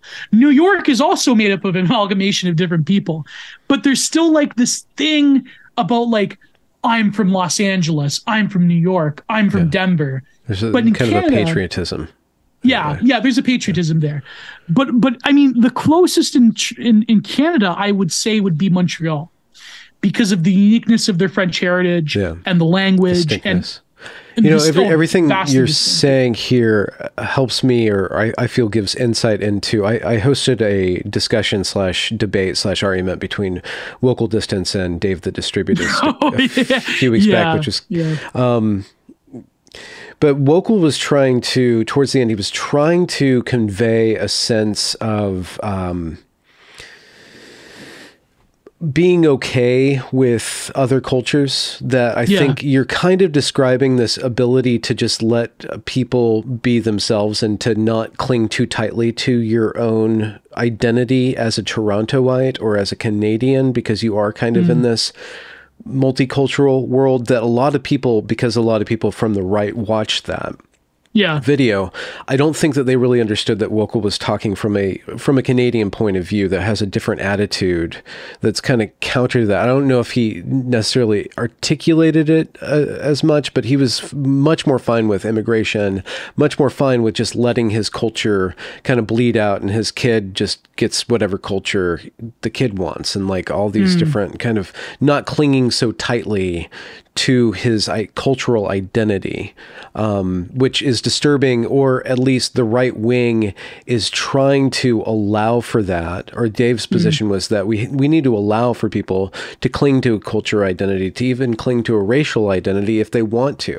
Whereas Wokal, taking the more liberal point of view, is like, why that doesn't matter, that can only breed conflict, so we need to decrease that sense of identity. Wokal's Canadian. Yeah, he's Canadian. Yeah. Where's he from? Calgary. He's on Mountain Time. Yeah. Calgary is like the most, like, the most conservative part. Even still, that's Wow, that explains everything. Actually, that. Well, I'm kind of just shocked. I assumed Wokal was American. Yeah. No, he wasn't. Yeah, no. But to disengage from the Canadian civics lesson, and then the history and kind of the thought experiment of looking at Canada as a playground for the managerial process of ordering people, of multiculturalism, what you call airport country, like just this, the global airport, as I call it. The global airport, right? There's no isness to it. It's all interchangeable. Is that what you mean by that? Yeah, like basically this is the infamous Justin Trudeau speech, and I believe it was after Trump. It must have been 2017, where he said that, or maybe 2015, where he said Canada is the first post-national country. That's the infamous quote. Yeah. And he, like, I mean, he probably was fed that by some grad student speechwriter. But what that means is, like, basically that's Canada being fine with the fact that it has like very shaky grounds in terms of its unique identity, and that actually a real identity is like just multiculturalism. And the global airport society is a post-historical, I mean, even people would say postmodern. I think hypermodern is probably a better term. And that comes from people like Zygmunt Bauman, who coined the term liquid modernity. I think hypermodern is a better term, that, like, Canada exists as a weird infocracy managerial state, but at the same time lacking a cohesiveness in terms of what we think of Canada outside of like ephemeral cultural things like, maple syrup, Tim Hortons, hockey. By the way, I couldn't believe the Maple Leafs lost 2 nights in the row to the Ottawa Senators. I couldn't believe that. Are you a hockey fan, Benjamin? No, I'm not. Oh, okay. I don't. There's no way for me to watch it. It's not fed to me, so I haven't developed a taste for it. I mean, you could support the LA Kings. I could support the LA Kings. I could do or the San Jose Sharks. Okay, I have a couple of questions for you. One thing that we were thinking about earlier aesthetically, when you were comparing, you were taking that Walter Benjamin quote where the communist politicizes aesthetics, the fascist aestheticizes politics. That's one way of like making a distinction between the left and the right. Another way of making a distinction between the left and the right is that the left, broadly speaking, believes in the perfectibility of man through policy expertism, and the right is more accepts the fallenness of man, that it can't be perfected, like this kind of this anti-utopianism, more realistic point of view. Does that hold truth to you? I bring that up because I'm trying to understand what we mean when we say right, or what you mean when you say right, or what your friends say when they mean this thing of ours. Like what is that, and where is it going? How does it go forward? Does it go through aesthetics? Is that one way of it going, and where are those aesthetics headed? That's a big question. Yeah, those are a lot of questions. Usually I do that. I ask people a lot of questions all at once, but I guess we're the same that way. But let me just preface anything I say, especially with that spiel about Canada versus America or the truckers. Let me just say that, like, listen, okay, I have a voice where people think that I'm an authority. For some reason, maybe because I talk a lot. I love to hear myself talk. But no, but like I would say that like there's many people that would disagree with me, and these are my ideas and that's my perspective. I don't necessarily speak for the frogs or speak for all of Canada or whatever. So I'm just, I'm more of a theoretician. I'm more of a, how should you call it? Cultural cartographer. Put it that way. Okay. Right. Yeah. So I mean, maybe I'm releasing myself of the moral responsibility of being a guru or yeah, or justifying these. Yeah, or justifying. Yeah. But I would say that the right wing is, again, there's a postmodern ambiguity in the language of ideology, because we live in a world that is determined by the hypermodern of the online, right? So a lot of these issues, you asked a great question about, is all of this viewed through aesthetics? I would say yes. I would say that the image itself is predicated a worth beyond imagination in the online world that we live in. Whether you want to say that like this is like being terminally online, or this is like, making too much of it. The reality is that politics and culture in society is determined by a different form of socialization that happens online as opposed to quote unquote meat space, right? And in fact, like this is Baudrillard's point, like, the distinction between like the online, the virtual, and the real is like there's an ambiguity there to the point where those lines become blurred. So it's not that we like live in this like concrete simulation like the Matrix, right? He famously hated the Matrix because he said like this is the biggest own to the Wachowskis ever. He said that the Matrix is a movie the Matrix would make, right? Yeah, of itself, yeah. Yeah, because it becomes kitschified. It becomes like this concrete representation. In reality, he was saying in his work is that it's not that we like are concretely submerged in this like online apparatus. Rather, it's that there's no ambiguity. Sorry, there's no distinction between what is virtual and what is real, because they feed into each other in terms of the way we process information, the way we process ideas about ourselves, right? Yeah. And ideology is like this. So I would say that the image, the aesthetic, informs what we mean by right and left. Now, originally, the right wing means the right side of the French Concord, during the Revolution, right? Like they were the anti-revolutionaries, they were the restorationists, they were the Thermidorians, the Counter-Reformation. Or sorry, there was the Counter-Reformation. There are people that vested interest, landowners, aristocracy. Yeah. They wanted to hold stability. Yes, yeah. Generally speaking, a lot of them were monarchists still, or cameralists, as Moldbug calls them, and so people like even go back to the Reformation sometimes, and the Counter-Reformation being like a right-wing quote unquote movement of like social order and stability. But I would say that nowadays there are elements of the right wing that are still obsessed with tradition in the vulgar sense of like going back to what traditional notions of gender, traditional notions of social order, and so forth. But I would say that this is complicated because there is another aesthetic picture of the right wing that is very forward-looking and vitalist and Nietzschean and irreverent towards things like religion and tradition and so forth. And there's more of like, I would say, a modernistic version of the right wing that is embodied in people from like Nick Land to like Bronze Age pervert. So, but there's also like still like the religious traditionalist element of the right wing. So it's very hard to give a unique picture to the right that's not just like quote unquote reactionary in the sense of like they're reacting to something and that they're reacting to the predominant left liberal, radical liberal social managerialism of the state, right? Of the global American empire.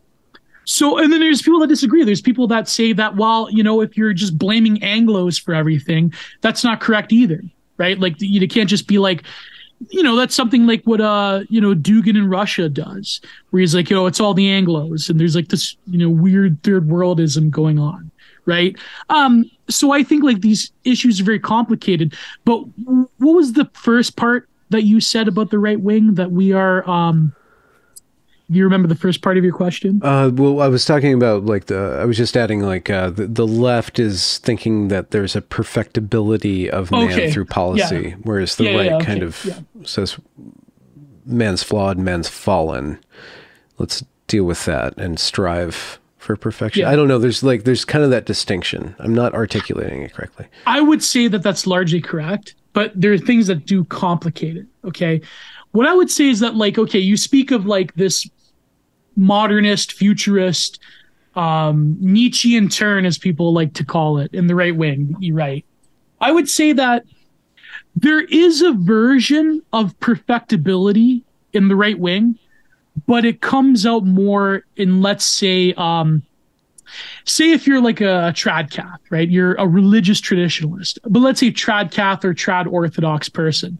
Now, you would say that a lot of trad cath ethos comes from Aristotle, that man can flourish through measure, through prudence, through adherence balancing to virtues. Balancing virtues, adherence to certain traditions, right? That there is a template of perfectibility through these deeper things in life, right? Very different than leftist perfectibility, which is on the political left.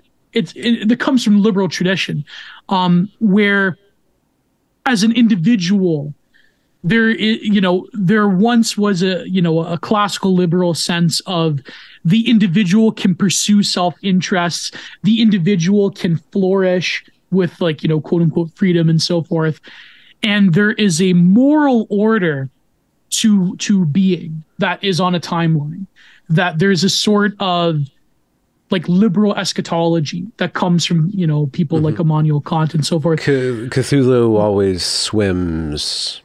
That's a version of it. That's a version. That's a modern version of it. That's the contemporary left says that there's a perfectibility of man because there is a malleability to the subject. Right. Yeah. But I would say that in contemporary right-wing discourse, there also is a perfectibility of man. But instead of the left that views things through individual engagement as a creative being, and of course, they always follow along. It's complicated because they're okay, you have to be an individual, but you can also be trans, and you have to be the progressive stack, right? Mm-hmm. But I would say that the right wing views the subject as a phenotype. My good friend Catherine D had a great article when she was talking about avatars as opposed to aesthetic images on the right wing. So, for example, the left wing would view their avatar, let's say a furry, right? Let's say a furry, or let's say a Pikaru Avi or whatever, which is those cartoonish, kitschy, with the flags, the background. That is themselves. That is who they are. That is their interpersonal subjectivity. I am the Marvel hero that is heckin' valid, inclusive, and whatever, right? Okay. Yeah. That is a stand-in for their individual perfectibility. But when the right wing approaches an avatar, let's say, what's a ridiculous example besides the Roman busts? Giga Chad. Oh, Giga Chad. Yeah, okay. Yeah, Giga Chad, right? So, or the Chud Jack. The right wing, the poster, it's not that they're saying I am that individual Giga Chad or I am that individual Roman bust. They say I am the phenotype of the ideal that thing represents. The ideal of Giga Chad that is unified. That is something that is aspirational. Yeah. Whereas the left wing, especially the Zoomers and the millennials that are on the political left in the online world, to them, their avatar is themselves. It is a perfected and accelerated version of themselves. This is what Catherine D was arguing in her Substack. Mm-hmm. Whereas the right wing, their perfectibility is phenotypical. It's not that I am the individual Giga Chad. but I am the essence of Giga Chad because I am a right-wing bodybuilder that I'm the reads expression of this. Yeah, I'm the expression of this because I read Nietzsche, I lift weights, and for example, the Tradcath, like it's not that they're that individual saint or their individual Orthodox icon that is their avatar, but rather they are the representation. So for example, those films that like, it's not exactly right wing, but it's sort of like coded to be like, towards the right. Films like Ryan Gosling films, he's literally me, right? It's not that like when people say I'm literally him, okay, it's not like you're Travis Bickle or Drive, like in your real life. They're not like who you are as a identity character. But what they mean is like, I am literally the phenotype of Travis Bickle. That's a De Niro character, but I'm literally Travis Bickle. I'm literally defense from falling down. I'm literally Ryan Gosling in Drive. I'm literally Ryan Gosling in The Believer. Oh, God. Oh, have you seen The Believer? I don't think I have. No. Okay, this is the first film Ryan Gosling was in. Get this. And it's a real story, by the way. Where Gosling's Canadian, just to put that out there. Yeah, he's also Canadian, yeah. Where the character of Danny, he's, I don't know if I should say this for YouTube. He's ethnically Jewish, but also a neo-Nazi. You ever heard of this film, The Believer? Maybe, actually, yeah. Yeah. And he has like this identity crisis. Okay. Ryan played that. Yes. That was Ryan a long Gosling, time ago. Okay. That was like this was like 2001. Something. Oh, 2001, yeah. Yeah. Okay. Yeah. And so like The Believer has this rant that like basically summarizes like a lot of like identity, like, white nationalist thought. Because the guy that wrote the book, it was based on a real guy who actually was Jewish, but he was part of like these Aryan nations groups. And he wrote like this dialogue about it, and it had to do with like sexuality, and the book was actually quite an interesting read. But in the end, like Ryan Gosling, the character Danny struggles with his identity, and he struggles with his own like Jewish faith. And so it's funny because when people like say he's literally me, they think of like Drive, they think of what's other Ryan Gosling characters, like The Notebook. No, well, not The Notebook, but like the to guy like with young the sex right wing doll? incel. Lars and the Real Girl, where he's got the But they also think of like Ryan Gosling in The Believer. So it's like, you have anonymous like anime avatar poster. Oh, that's another thing too. Like, okay, so like, okay, say like you have a left-wing person who's a furry, right? Their furry character is them. That's the avatar that they adopt, right?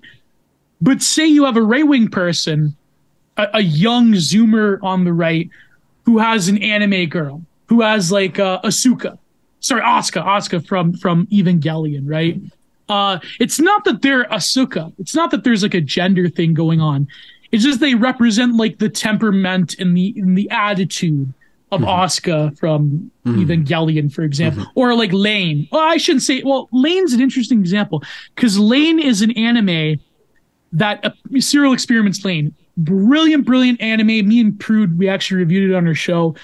That has an appeal to like both right-wing theory cells and to like left-wing trans people. So, because it's about like being like submerged in the online world, in the Wired, right? And then Lane becomes like the god of the Wired, the goddess of the Wired. So, brilliant anime show. If I had to pick one anime I could recommend, it would be Serial Experiments Lane. Very, very heavy theory content for way better than Matrix, by the way. Like The Matrix is vulgar Hollywood trash compared to Serial Experiments Lane. I know, like, listen, a fat guy in a fez talking about anime. I know. But so no, but yeah, there's a sociological phenomena. It kind of comes out of Tumblr, where you see people on Twitter, you can tell pronouns in bio, are the kind of the meeting where you have the the people with the Ukraine flags and all the shots and they're signaling something, and those are like kind of the older group, like the boomers and the Gen Xers are like adopting this kind of left-wing identity kind of politic. But then you have like kind of the younger crew, millennials and Zoomers, who list all of their disabilities. Like they identify ADHD, bipolar, and they are identifying as, or their identity, like their relationship to identity through online. There's an aesthetic that has, and it has certain downstream effects with personality disorders specifically, where they start acting more and more narcissistic, borderline personality. Like there's just a lot of bad consequences towards thinking of yourself in terms of your disability, identity, and then all the identity politic. The right wing has an identity politic too. Oh yeah, you're kind of describing it. We have a lot of schizos too. I mean, and you guys have a lot of schizos too. Yeah. So I'm wondering if there is a youth culture, like what are the downstream negative psychological effects from that? Because I'm seeing, especially with the detransitioner subset, where these kids get lifted up through Reddit and through online living into this trans identity. They go through a certain amount of medical interventions, and then they come out, they wake up from that ideology, and the ideology is still emblazoned on their body. And then they have to go through a period of mourning for that, and then just living with it, coping with that, and then moving forward. I'm wondering if the right wing has something similar to it. And because it looks like from a certain point of view that it's more worrisome as an older person, it's more worrisome. The left-wing ideology or the left-wing identity to identity is more problematic than a right-wing identity, identification with identity, because there's some sort of irony in there. There's some sort of like virtue ethic where you're maybe it's that relationship, that phenotypical relationship to the ideal. Like I'm striving to the ideal, I'm embodying the ideal, and it's not like I have to actually engrave that ideal into my body, other than working out, or other than, I guess vitalism would be one counter to that. So I'm wondering what you think about that. That's a great question. That's a beautiful question, because it's asking me to critique my own thing, and not to be too political about it, right? But I'm pretty honest. Like, I'm pretty an island. I mean, I don't think there could ever be because the New York Times and the Atlantic or the mainstream media, they do a bunch of fear mongering about right wing online, like those if your boy's using these different words, then he's probably part of this right wing radicalism. But they also endorse left wing radicalism through the trans stuff, which is a radical online bred ideology. So I'm wondering, like, is it as dangerous on the right, or is there more possibility for actual personal development beyond ideological cult-like dynamics in the right? Right. I mean, as a person myself, I would say obviously it's better for you, but I would say, okay. But no, let me be brutally honest though with this. It's because it's a bit self-reflective. This will shock you, okay? Because the thing is, like, these people are our enemies, and they wish to destroy us, and they're part of these big activist Antifa networks that dox a lot of us and harass us and so forth. But I would say that for those left-wing listeners you have, whatever left-wing listeners you have left, Benjamin, I would say that it is destructive, but I understand the conditions by which younger people become are seduced by certain forms of left-wing politics, and why they list their disabilities, and why, a lot of, like, and I know it's not just like the broken homes thing is a big part of it, but like, I think that when, even researching my book, even critiquing the artwork and the activist art of the left, right, what I like to call a neoliberal kitsch, and neoliberal is a term that's also complicated and overused, and it's one of those like postmodern terms. Even the left wing hates this. The right wing hates this term, by the way. So I try to explain like why I use the term, because there is a lot of market forces that go into aesthetic expression nowadays, right? Yeah. I would say that like people on the political left, younger people especially, there is a degree of by which there is a fundamental disorder to the world that we're living in. And it's perfectly natural to respond in ways that can guarantee the best outcomes for yourself in terms of political and social power, but also healing a form of existential pain that goes into living as a younger person nowadays. And people that generally do have disabilities, people that generally do have identity issues. You know, for example, I talked to Helena on my show, Helena Kirchner, right? The detransitioner. You know, I mean, I don't fault people. I fault the people that promote this ideology. I fault the people at the top, of course. I think they're evil. But when it comes to the ordinary trans person or like left winger that has all of the identity markers in their bio and the jab and the flags, it's like, they hate me. They probably want me in a camp or something, but like, I still, maybe it's the Christian in me. You know, I feel a form of not pity. I mean, it's not good to pity people. And Nietzsche was correct about that, by the way, the pity thing. But I do think that there is a fundamental sense of things that we are living through are not correct. And millennials in particular live in a world that in a way was robbed from us, you know, after those two towers fell, especially, right? So I think that I don't fault people for the choices that they make in a deep sense. And I will get flack for this, by the way, from people on my side. Gio, you're too sympathetic. Gio, you're too wholesome chungus. Gio, they hate us. Yes, they do hate us. They want us destroyed, obviously. That's, you know, that Sam Hyde quote about like, they want you dead. They want your children. I can't say the whole quote, but you know that one. And they'll laugh at you while they do it, right? Yeah. But I think that, you know, the average person that is on the political left, I think that political ideology is deeper than just like very headspace convictions. I think that there's something fundamental within one's soul that gravitates them towards certain political beliefs, right? Just to be totally genuine. It doesn't matter if it's positive or negative, both positive and negative. I'm not saying that like because you're a left winger, you have an inherently disordered soul. But I mean, there's a lot of right wing people, by the way, who have a fundamentally disordered soul that are gravitated towards certain beliefs for a reason.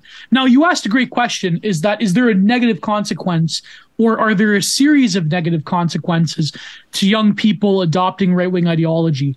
Now, I say that the way that it's portrayed, like you said, in left-wing media, in the New York Times, in Vox, in like, you know, bread tubers that, you know, have hundreds of thousands of views, or Twitch streamers that talk about the radicalization pipeline, it's not that, no, I would say there are negative consequences. I mean, of course, your livelihood is threatened because you're in like an unorthodox political position. But that's besides the point. I'm talking in inner consequences, right? Because you mentioned the trans thing with the political left. I would say that it's not that you become radicalized and you're going to go commit acts of violence. Now, I abhor acts of violence, of course. And I think, you know, there have been vulnerable people that have committed, you know, mass incidences. But I would say that there is a number of problems that the right wing has to sort out when it comes to, like, for example, the incel question, right? Now, it's not that like, okay, it's like, oh, it's bad to hate women and all this, be obsessed with it. But I think like there is amount of inner pain that is fostered by like in particular certain segments of the quote unquote manosphere that I'm critical of, because it really what it does is that it sort of like demoralizes you. Not all of them. There are some good people that do give young men advice that is helpful, but I think that it demoralizes you. Now, even like the religious trads, there's like a certain zeal among converts and listen, I'm a fan of converts. Okay. Now, just because I'm a cradle Catholic doesn't mean I'm crapping on converts, but I do notice that there's like, especially among younger people, there's this zeal. There's this thing that has to do with being guilty over sexual desire that lends towards like this sort of like ridiculous fundamentalism that prevents you from being prudent, if you will. Like just the other day, there was this tweet by someone about like, did you know that holding hands before marriage is evil and it's bad? It's like, no, theologically, like any theologian, any like church father, like even Thomas, no, sorry, not Thomas Aquinas, even like St. Augustine, you know, if you read the Confessions, he struggled. Like he was a ladies' man, you know, he's like, God, I want to have, you know, the perfectibility of over my own desires, but not yet. You know, he said that in the Confession, right? But not yet. You know, please let me be a coon brain for a little bit. Not that he was a coon brain. He was like the coon brain of the stand because, you know, he was like flirting with Manichaeanism and so forth. I would say that also the vitalist, this is my perspective. I have a lot of friends in either camp. Okay. I have a lot of trad friends. I have a lot of Nietzschean vitalist bodybuilder friends. Incredible. I have bodybuilder friends, right? But I would say that they also have certain neurotic characters, and they have a certain oh man, I really don't want to insult people. I'm trying to choose my words very carefully. Well, there's a proclivity. There's a hardening of one's heart that goes on. There's a hardening of one's heart, and then what happens is, because we live in such an alienating character of alienating conditions, right? Because we live in conditions that are fundamentally opposed to any right-wing thought. This breeds a very like sallow and hardened view of life that is very cynical and becomes very like fundamentalist. And it's like, you can't relate to other people. You can't relate to people. Like what happens is they, you know, then you start critiquing each other over very small differences where we agree on 90% of things, but that one little percent is like so dramatic because we're under siege. And so what happens under a siege-like mentality breeds very particular character flaws when it comes to not having an understanding. And unfortunately, there has been people that have been bad faith actors. There has been people that have been federal informants. There were people that, you know, they take a group of vulnerable young men and they grift on them and they like, you know, turn them into little acolytes. And, you know, like, I'm not naming names, but I'm just saying, like, because we are outside of the realm of power, there are power structures that we contend with, that because it comes from the impossibility of both policing ourselves or the mechanisms by which we police ourselves, but also a lack of agreement on a unified series of discourses that we can all agree on. And so this breeds a lot of like, you know, Thousand Island tribal thinking that, you know, it's like, you're either with me or against me. You're either with me as an e-celeb or you're against me. And I'm not naming names. I'm just saying that when you don't have the virtue of institutional power, there are other negative consequences to transpersonal relationships in your group, in this thing of ours, that do carry it. And so I cut you off, Benjamin. I'm very sorry. But I just had to make that point clear. And I'm not naming names. I'm just saying, from my perspective, there are things that the online right wing can work on. And you know what the real tragedy is? The reason that these issues bubble up is because we sort of kind of no longer have the energy and the spirit of 2016, where we believed that by posting, we can change politics. And I hate to say it, but like, I think Trump will win the nomination, obviously, next year. It's obvious, come on. But I think that as much as I love the man, as much as I think he's, you know, a spiritual figure of reaction to the bricolage of liberal managerialism, I think that, you know, 2024 will be very interesting, but it won't be 2016. There was this great poster. I sorry to cut you off, Benjamin. I'm very sorry. But one last thing I will say to answer your question. There was this great Frog Twitter poster who left. His name was Minoquion4. He had this great quote, and I'll always remember it. It's the greatest. He said that ever since this day of the election, we will always look for whispers and reverberations of 2016. It is our blessing, but it is our curse. I'm butchering the quote, but like, in other words, the E-right is obsessed with capturing the energy and the belief and the optimism of what unified us. There were people that hated each other, nowadays, but they were unified under 2016 and Trump because they had to be, because we were all caught up in this cultural, how should you call it? And I know the leftists, they say this as like proof of like radicalization, but let's call 2016 and Trumpism a cultural and aesthetic upsurge. I was going to say insurgency, but that invokes like, the whole J6 thing. And I want to avoid that. I would say a cultural and political avant-garde that was created under 2016. Now, some people use the language of insurgency. Like I said, I want to avoid that word because of what happened in J6, right? So I would say that an avant-garde is a better term than quote unquote political movement. Yeah. But we're always looking for that again. Next year, you're going to see it. Even like more mainstream right-wing, like conservative posters, right? They're going to talk about 2016 because that was sort of like our hippie movement. It was an avant-garde moment. That was a unique breakaway from the norm of politics that have been built up in North America for like 30 years, right? So, sorry, Benjamin, I cut you off. I'm very sorry. Go ahead, my friend. No, you didn't cut me off. I knew this was going to happen. There are negative consequences to being a right-winger, of course. I'm not denying that. So, yeah. There's so many things. I knew this was going to happen. I have another call I have to get on man. in a bit here. And I feel bad because we just got into things like 2.5 hours in.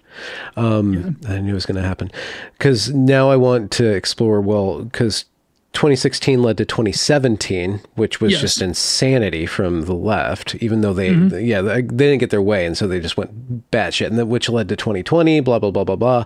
Also, like, I really wanted to get your thoughts on the IDW as a response to that and where that fits in, God. Like whether they're, like pardon me, the gatekeeping aspects of that movement or like how that relates to the right wing and the left wing. And because there's just a lot of really interesting things there.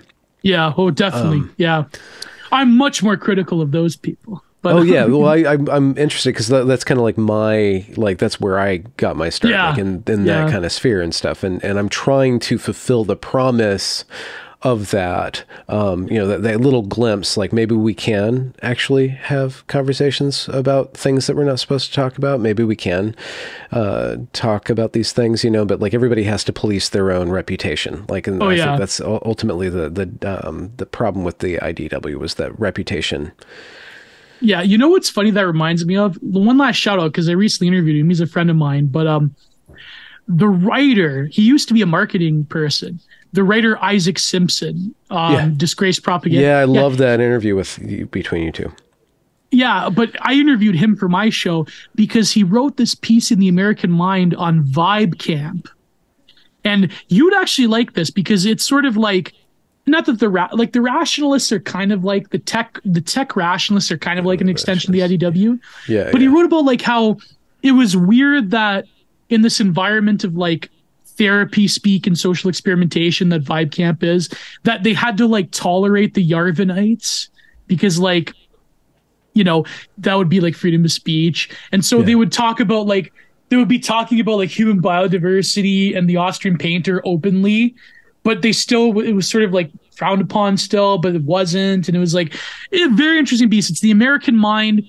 I believe it's just called I Went to Vibe Camp by Isaac Simpson. Great piece. Shout out to my good friend.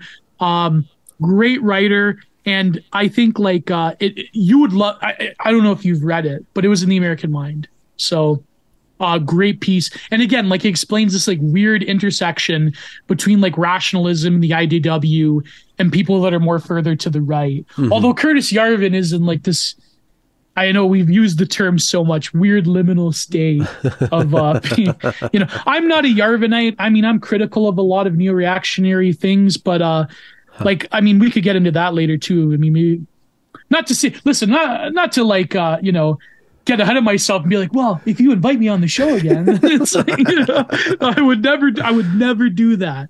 Just to quote Trump, people are saying this. I would never say this, but people are saying I would never show for myself, but I will show for people are saying I should show for myself. I would never do it. Well, actually, no, please shill for yourself now, and I will have you back on. But Right.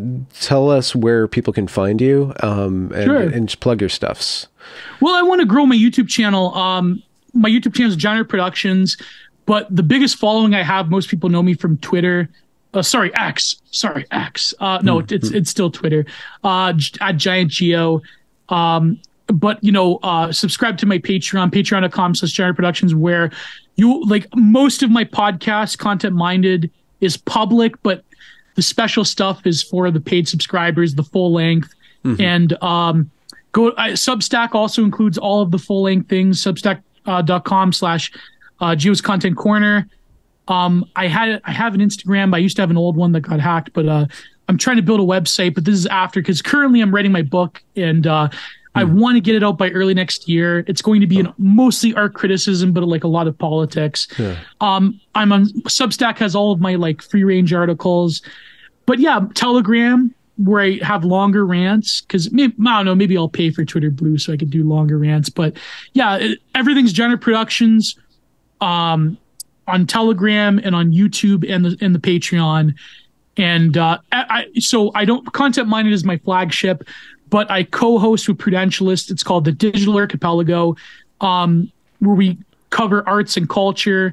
Oh, a lot of politics streams too. But at the time of this recording, we actually, this week, which is on Thursday, it's every Thursday, Content Minded's every Wednesday, or at least I try to get it on Wednesday.